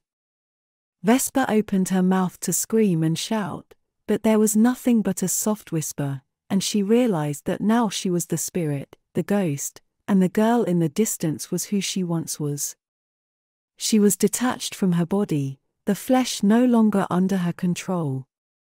This was not what her mother had told her would happen, and even in the tales her aunt had told her, the Loa shared their power, the spirit and the flesh working together as one. But instead, she had been cast out, abandoned to walk in this dark place alone, to spend eternity among the damned. Her mother had lied. Vesper watched them fight as if the world had slowed, their movements crawling almost to a halt. Furthermore, she could see every detail, each breath, every bead of sweat rolling down their skin. Jufari snapped forward, somehow weaving together strands of shadow from this place to create a razor-tipped spear that he hurled with deadly precision, the dark weapon somehow crawling through the air ever so slowly, only to blink in confusion when the deadly weapon stopped a hair's breadth from her physical form, held in place by some unseen force. "All this power at your fingertips, Jufari," said Lilith in a mocking tone, laughing with Vesper's voice, smiling with her face, "and you use it to make a spear of all things. A piece of wood topped with a bit of metal. Are you so weak-minded, so simple? This is why we have defeated the Sandaway at every turn. You lack the imagination, the drive, even the will to rule. Your people are pathetic, and after I am done tearing you limb from limb, I will return to the world reborn, young and strong once more to finish what I started. I will make all of Africa fertile using the rotting corpses of your people, the Romans too, and with time we will regain all that we've lost. The O's empire will be whole once more. I will never let you escape this place, demon," shouted Jufari, lashing out again, this time coming at her with twin swords of flickering shadow, slashing wildly in a mad frenzy.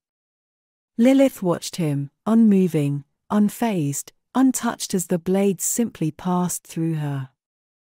"As if you have a choice, Jufari," said Lilith, drawing together strands of darkness like he had done, but faster, and on a far grander scale, the sky above them echoing with thunder and lightning. "Nothing will stop me this time, not you, not mercy or love, not even family." The Sandaway's milky eyes went wide with shock when torrents of lightning exploded from the clouds and crooked arcs of blue bolts fell around them like rain. Vesper smiled when a crooked finger of cobalt slammed into Jufari, his every muscle tensing as the energy coursed through him, throwing the wretched man through the air and far away from Lilith. He landed with a grunt, thick tendrils of smoke drifting up from him while he twisted in agony. Sensing her chance, Vesper rushed forward, circling her mother like a typhoon, desperately searching for a way back in. "Are you still there, my daughter?" said Lilith, raising an eyebrow. "I see you have my strength. Most spirits would have fled or faded by now. Especially here among the damned." Vesper wanted to rail against her, to pound her fists into her chest, but she was nothing more than the wisp of a shadow, her words little more than whispers. "Why would you do this? You said we could return together." "I'm sorry I had to deceive you, Vesper," she began, stalking toward Jufari, drawing in more of the dark energy that permeated this place, but after a lifetime trapped with the damned. "I did what I had to do." The shadow that was Vesper raged, twisting and bending back and forth along the cobblestone path. "You would betray those you love." Lilith came to a halt over the fallen Sandaway, and she continued, "Yes. I love you with all my heart, but I must be hard now, for the greater good, no matter the cost." "So what happens now?" asked Vesper, her mind racing as to how she could end this nightmare and simply be herself again. "What will you do? What will become of me?" "I will begin by ending this fool's life and riding his dying spirit back to the land of the living," she said, raising a hand to the sky, and booming flashes of lightning streaking across the heavens. As for you, my child, if you have not begun already, you will fade away until you are nothing more than pale shadow of what you once were. But don't worry, it will be a kindness. With time, you will forget everyone and everything, and you will spend your days like the rest of the damned, wailing in sorrow for a life you can no longer remember. Vesper's gaze snapped to the infinite number of pale souls scattered across the barren landscape, at last understanding their wailing song. They cried out in agony for lives forgotten, hungry for even a single memory of what was lost. A flash of color in the corner of her eye drew her attention. Lilith stood with her hand raised high, about to call down the wrath of the Almighty. At her feet the fallen Sandaway spat vile words of hatred, defiant to the end. Vesper's attention was riveted to her mother's hand, her blood was still dripping down onto the cobblestone road. To Vesper's amazement, the spots of blood glowed ever so softly when they landed, driving back the dark for just a moment so that she could see flecks of ochre and amber in the cobblestones that filled the path. My blood, it was her way in, and it was filled with power, like the lily from her aunt's garden, power enough to drive away the shadow, she said to herself, reaching out to touch the trickle of crimson. Lilith saw her too late, her eyes going wide as she tried to pull away. The instant Vesper touched the blood, a deafening roar filled her ear as she re-entered her body. Fighting her mother for control was like trying to tame a wild beast, a lion who fought against her at every turn. In desperation, Vesper pushed with every ounce of her will until she felt the familiar weight of her limbs, the rush of air filling her lungs. And something more. For the second time today she felt the duality. She wasn't alone, and her mind was filled with memories of places she'd never been, the faces of people she'd never known flashed before her eyes. For a moment she was back in her dream in the tent, looking at it all from a different perspective, staring into her Aunt Magda's younger face, arguing that she should play the game. Her perspective shifted again, and now she was next to a Roman she had never met yet somehow knew intimately. Marcus Aurelius, Caesar of Rome, lay next to her, his strong arm draped over her. "You arrogant child," shouted her mother, somehow slamming the door to her memories shut. "Why couldn't you be like the other shades in this place and just fade away? Don't you understand? I'm doing this to make the world a better place." Lilith pushed harder against her, and Vesper felt like she was slipping away again, staggering, desperately fighting for control. Behind the wall her mother had put up, Vesper could sense an immense burning hatred for the world, and a hunger for vengeance that she couldn't understand. Killing people like Jufari is one thing, but what about the innocents, the men and women who don't go to war, who toil the land and tend the home, the children, and for what? Revenge? Power? "Look at him," said Lilith, pointing to Jufari. "Do you think his children will be kind and loving beacons of humanity? Or will they be monsters and slavers like him? No, it's best to exterminate them now, remove their seed from the world before it grows into something foul.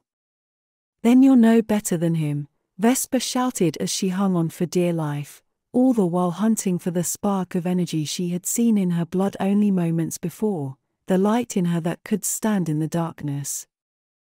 "If that's the way you feel, then Magda has truly failed me, and you are no daughter of mine," she spat. Vesper could feel Lilith drawing in torrents of dark energy, weaving it together until she sensed a cage forming around her mind and spirit. From the brief moments they had shared memories, she knew it was a trap that would make her a prisoner in her own body. Not knowing how, she fled, slipping out of the dark cage just as the door slammed shut, twisting and turning through the corridors of her mind until she found herself hiding in the dark recess of memories long forgotten, leaving control to Lilith, but not daring to leave her body again. Lost among flashes of distant days long forgotten, she had a moment of respite. She saw herself clambering along the limbs of the great baobab tree she knew so well, and watched fondly of her days playing with the other village children near its massive roots. A wave of comfort washed over her when the sound of her father's deep voice bubbled up into her consciousness, gently easing her to sleep night after night. Her sister's round face came unbidden to her, and suddenly they lay together in the soft grass looking up at the stars, dreaming of a future far away from their small part of the world. "Sister," whispered Vesper, having a moment of clarity, understanding at last that they were sharing much more than the body, but consciousness as well. She wasn't in her own mind, but somehow in Lilith's. It was all laid out before her. Somehow her mother's memories were mixed with her own, every skill, hope, and dream was laid bare. She only had to reach out and experience it. Vesper finally understood what had to be done. Knowing her mother was distracted, Vesper took advantage of her skill, drawing deep from the well of power that coursed through her veins. Her mother's memories had shown her that blood had more power than any plant, any tree, but it came at a price, a deadly one. But she would do what she had to. She only hoped she could live with herself afterward. Chapter 10. Jambe. Vesper rushed from the dark corners of Lilith's mind, channeling a torrent of power through her soul so bright it made the sun look dim by comparison. Returning to the forefront of their combined consciousnesses, she was shocked to find that Jufari had somehow recovered, and now the two of them were locked in a titanic struggle. Lilith hurling cobalt bolts of lightning, while Jufari deflected with a shield pulled together from wisps of shadow, sending lightning arcing wildly in all directions. "That is enough, Mother," said Vesper, feeling strangely calm while floating in a well of power. Vesper. Again, how? She stammered, her attacks against Jufari suddenly forgotten. "It doesn't matter, I will take control once more." "You will do nothing, Mother," said Vesper, using Lilith's own knowledge that now filled her mind to wrest control of her limbs. Grasping at the threads of dark energy Lilith had been using, she combined it with the brilliant torrent of power that until now lay dormant in her own blood. With a finesse she didn't know she had, Vesper poured the energy through the image of the baobab tree that Magda had tattooed on her chest, using it as a focus for the raw power she was holding. "Your time was over long ago, Mother. You failed, you died. And I won't let you destroy my life the way you did yours. Foolish girl. Don't you think I've planned for everything, every contingency, even death," said Lilith. "Your life is my life. The only reason you exist is because I willed you into existence. Through you and the others, I will have all the time I need." "Others?" she asked, her brows coming together. "It does not matter. You're not real, just bits of bone and blood I weave together for my purposes." Vesper hesitated, stung by her mother's words, and control of her limbs slipped once more, her arms falling limp, legs wobbling like they were made of rubber. In front of her, Papa Jufari narrowed his milky gaze, looking for some tricks to why she had stopped attacking and now stood stock still, his chest heaving like he had just run a race. "No!" shouted Vesper, the words exploding from her lips and echoing across the barren plain. "I'm real and don't care what your plans were for me or anyone else. It's my life, and now I'm taking it back." Drinking in from the well of power she had created, Vesper drew on the knowledge she had found in Lilith's mind, weaving together strands of light and dark, layering the energy of life and death into an impenetrable weave to bind the vile creature that was once her mother, driving her consciousness behind an impassable wall that would hold her for all time, a prison deep within Vesper's mind, body, and soul. "What are you doing?" shouted Lilith, her voice fading with each passing moment, muted by the forming barrier that held her in place. "What is this? Let me out." Let me go. In front of her, Jufari smiled to himself, beads of sweat leaving rivulets down his white-painted face. She staggered when her mother threw her will against the barrier, pounding at the cage with all her strength, hunting for weakness like a cornered rat scrambling for some way out. Drawing deeper, Vesper reinforced the prison, building layer after layer until her mother's blows were little more than an annoyance, her screams only a faint buzzing. Seeing her distracted, Jufari drew back his arm, and a shadowy spear appeared in his hand, his milky gaze hard and unblinking.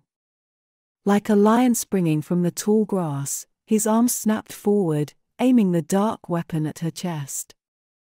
Vesper saw it all happening, her attention never wavering from the treacherous Sandaway, despite her internal battle with her mother. She saw the spear released and drew once more on the well of knowledge and experience she had taken from Lilith's mind. With a flick of her wrist she caught the simple weapon in thin strands of power, and then did the same thing to Papa Jufari, holding them both in place. My mother was right, she said to herself, as much to the wide-eyed Jufari, who trembled in front of her. All your power, and this is the best you can do? The Sandaway raised his chin, giving her a defiant look while he struggled against the thin tendrils of power holding him in place. It was good enough for your protector, for the woman I killed when I took you. At the mention of her aunt, something within her snapped, and with a fierce growl, Vesper lifted him off the ground while snapping her palm open, causing his arms and legs to splay wide like they were being pulled in all directions. Her name was Magda, said Vesper through gritted teeth, pulling harder. She watched with grim satisfaction as his body trembled, every muscle shaking, his bones and tendons cracking. And she was a good person, kind and loving. And she deserved better than to die by your hand. Despite the agony etched on his face, a grim cackle escaped from Jufari's throat. A filthy O's witch like her, he said with a strained voice. She deserved it. In fact, if I look, I'm sure she. If you look, she is out there, standing with the rest of the damned. You'll join her soon enough, said Vesper, wrenching control of the shadowy spear he had created, flipping it around and driving its razor-sharp tip ever so slowly into Jufari's heaving chest, sending thin rivulets of blood rolling down his sides. Jufari's eyes went wide with disbelief when the dark weapon pierced his skin, his lips twisting into a horrible grimace while the tip inched ever so slowly through breastbone. If you kill me, you will damn yourself to this place, he screamed, but I can take you home. Set you free. I know you lie.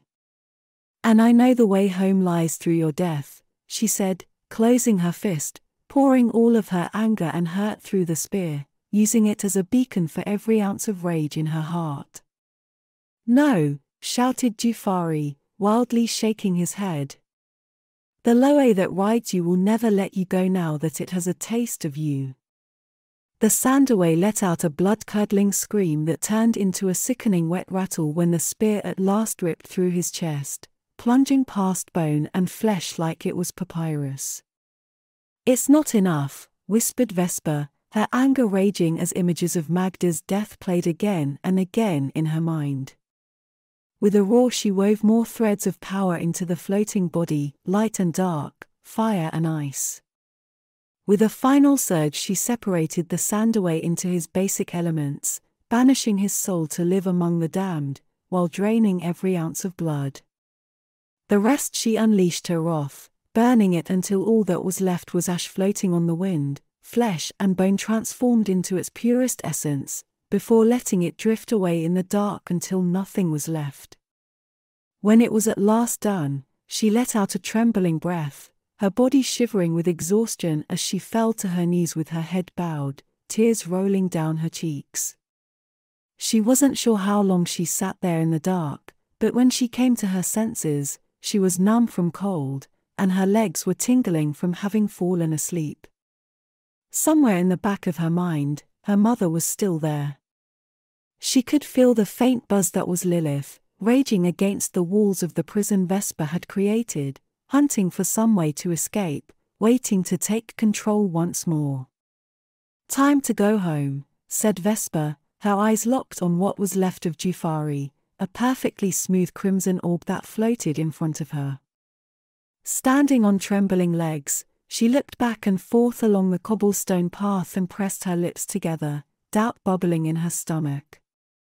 When she had been battling for control with Lilith, the knowledge her mother possessed flowed freely into her mind, but now that she had locked her away, it felt distant, like she was trying to remember something she had learned long ago. For a moment she was tempted to weaken the prison that separated them. It would have been easy enough to access the knowledge of the way home from Lilith directly, but she wasn't sure if she could control her, and the last thing she wanted to do was face her mother again in her exhausted state. Looking down at the ash that was once Papa Jufari, it came back to her in fits and starts, and she began the ritual that would take her home. Raising a hand over her head, she squeezed hard, opening up the cut that was there. Sucking in a deep breath, she began, drawing on the twin streams of power, some from her own blood, some from his, and more from the dark depths of this place. The cobblestone path remained eerily silent, and for a moment Vesper thought she had made a mistake and failed to do the ritual properly, but in the span of a single breath a hot fetid wind blew across the barren plain, and she sensed that the new Loe was present. Wrapping it in her power, she commanded it, dominating it to her will so that it would lead her home. The cobblestone path began to glow with an amber light, and she could see a faint ghostly outline of Jufari, leading her back the way they had come, beckoning that she should follow, his face a mask of hatred, even in death. Following the fallen Sandaway's spirit down the dark path, she was struck by the absurdity of it all. Jufari had never met her or anyone in her family, yet he hated her and all of the O's, even to the detriment of his own life. His hate had been his doom. Vesper's life had been upended because of some forgotten wrong, lost to the annals of time, all that anger and violence for nothing. Nothing had changed except that her world was smaller. Now she and her people, if there were any left, would have to rebuild from the ashes. She only prayed that she would be strong enough. She had gained power at a terrible price, more power than she ever imagined having. As if thinking of her made her stronger. Vesper clutched her head, despair washing over her as she felt like a spike had been driven into her skull. Lilith raged in the back of her mind, fighting to escape the prison Vesper had created. While the pain ran through her, she worried that she would not be able to contain her mother's corruption, or worse, that given time, she would fall to the same evils. She was about to give in to despair when she remembered Magda's sacrifice. Her aunt had taken Jufari's spear to the chest so that Vesper could live. She couldn't fail her, she wouldn't. Gathering her will, Vesper clenched her teeth and pushed back against Lilith's onslaught, bringing it to heel. This was her body and mind, her spirit, and she would not lose control of it ever again. Within moments the pain returned to the faint buzz it had been before. Getting to her feet, Vesper let out a shaking breath, knowing now that each day would be a struggle, but if she could hold back Lilith's rage, she could turn her mother's evil into a force for good.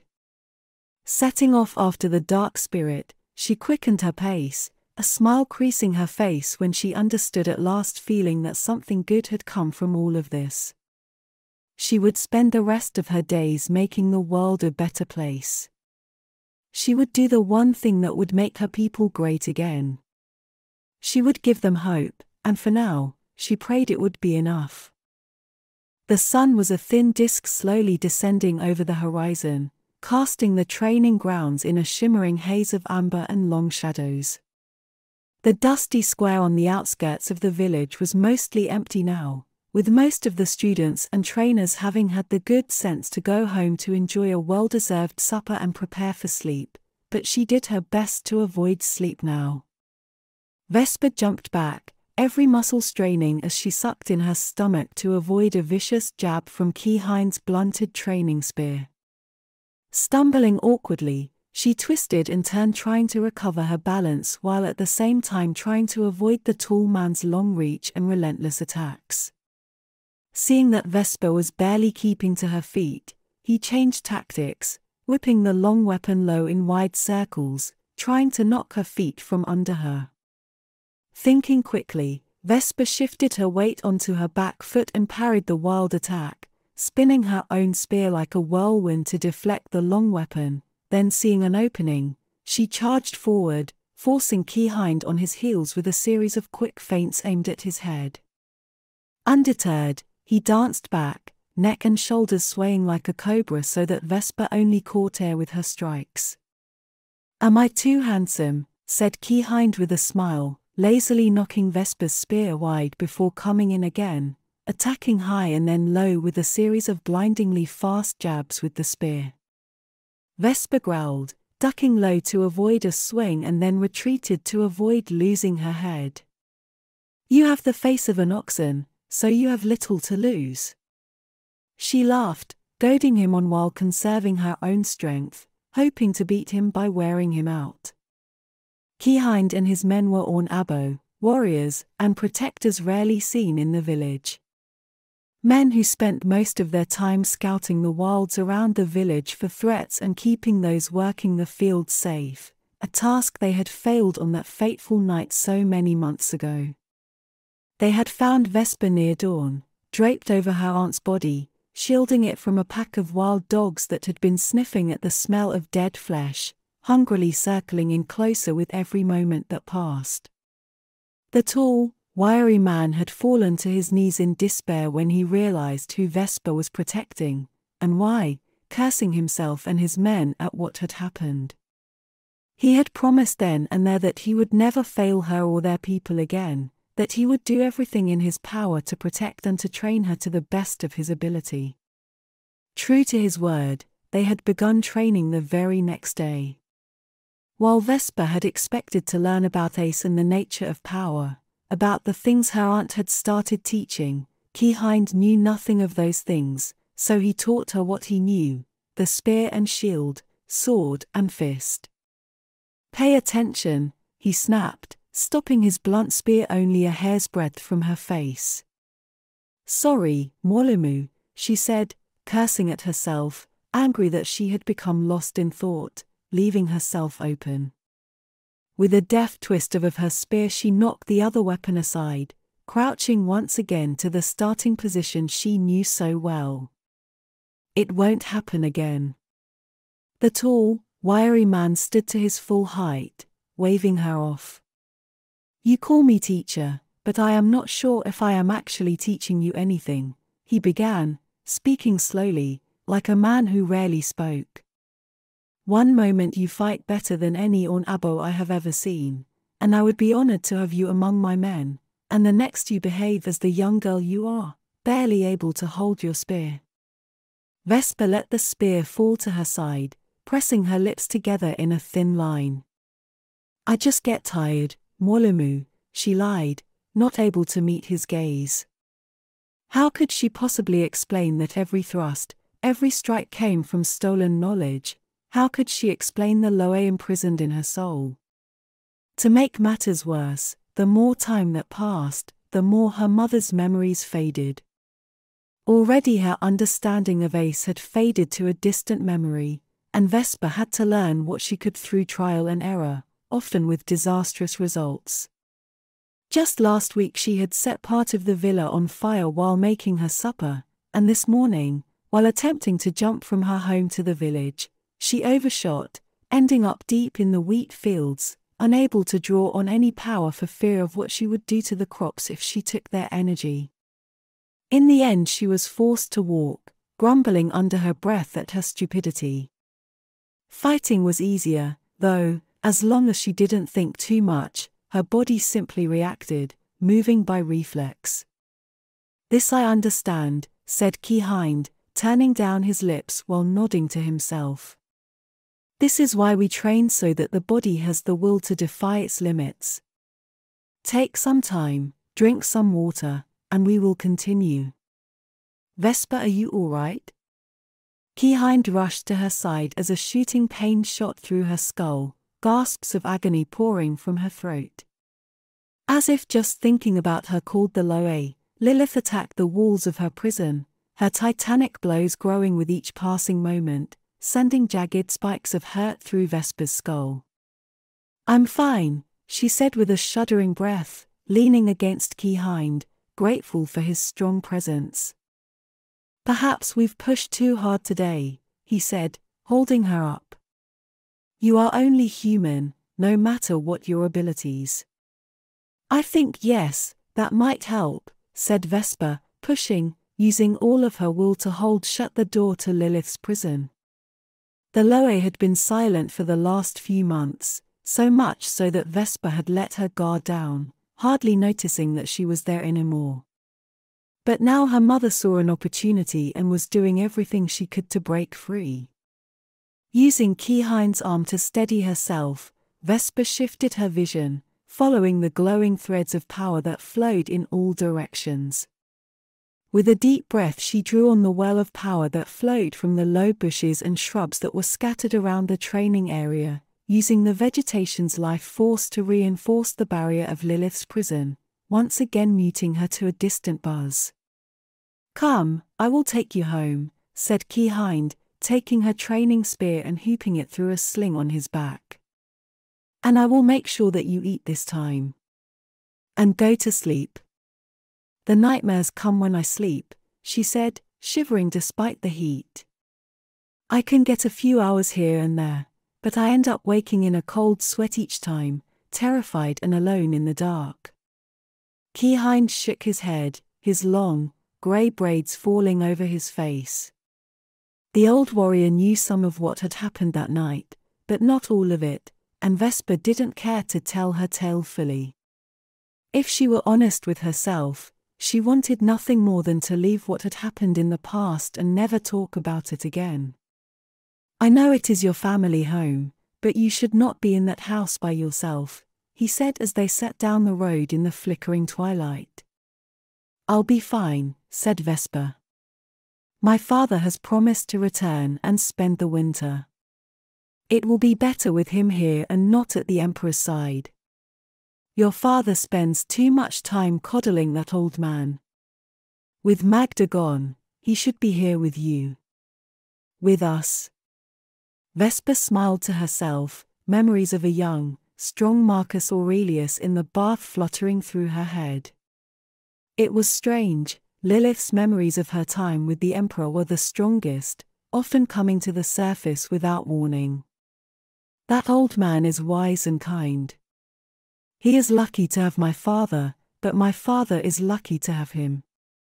They make an excellent team, and the Empire thrives under his rule. How could you know such things? Asked the tall warrior, frowning down at her. She looked away quickly, her eyes focusing on the fading remnants of the setting sun. She had to be careful. Her mother's memories of the Emperor often floated to the forefront of her mind at the strangest times, and even without knowing the man, she had a strange affection for him, with the thought of him now making her blush. My father talks of him when he comes home.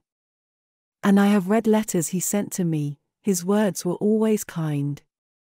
Romans are good for nothing, spat Keyhind, regardless of their station. With a laugh she leaned against his wiry frame, comforted by his presence while they walked on in silence. They were almost back to the villa when Vesper tensed, knowing something was wrong. No one is supposed to be here, she said, pushing away from him. Could it be Sandaway? She said, an odd mix of anger and fear bubbling up from her stomach. No, Sandaway aren't much for riding, and there are horses around back. They don't seem to be trying to hide. Perhaps your father has returned. Vesper nodded, the tension draining out of her shoulders as she strode with purpose to her home. Coming closer, a small contingent of men appeared from her aunt's garden, each of them wearing the silver armor of the Legion, the tall plumes from their helmets making them appear taller than they were. "Roman legionaries," said Keyhind, a predatory grin coming to his face. "Not the usual auxiliary fools we normally see. I have always wanted to try my hand against such men, to see if they live up to their reputation." "We're about to find out," said Vesper as one of the legionaries broke from the group, cantering on a tall horse to meet them. He came to a stop before them, holding tight his reins to control his horse, who danced about nervously. "I am 1st Centurion Atticus, and my men and I have been ordered to escort you." Vesper frowned up at the centurion in confusion, trying to make sense of his words. "Escort me where?" she said at last, backing away from the nervous horse. The 1st centurion frowned at her, clearly not used to having his words questioned. "By ancient treaty as old as the empire, you have been ordered to fulfill your sacred duty and serve as the emperor's hand." She shook her head in confusion, glancing over at the dozen or so men who appeared behind the 1st centurion guiding a smaller horse that was clearly meant for her. "I'm afraid you've made some sort of mistake," she began, trying to keep her voice calm. "My father serves as hand to Marcus Aurelius." "I am far too. Your father has been arrested for treason," he said, raising his chin. "Treason? For what?" shouted Vesper, feeling like she'd just been struck by lightning. "For the murder of the emperor, for the death of Marcus Aurelius." Vesper heard his words and staggered back, her breath coming in shallow gasps. What she was hearing was impossible. Her father was not capable of such things. He was a loyal servant, even to the point of putting the good of the empire before that of his own family. He is to be executed ad gladium as part of the games to celebrate the new emperor. "Games? New emperor," said Vesper, shaking off her stupor. "Who has been named?" "It was the will of the emperor that his son rule, and so it has been done." Commodus rules," she whispered as the blood rushed from her head. Vesper didn't remember falling, only the shock of hitting the earth. From her mother's memories she knew the son of Marcus Aurelius well, and now that he ruled, she feared for the world. The end. Vesper shall return.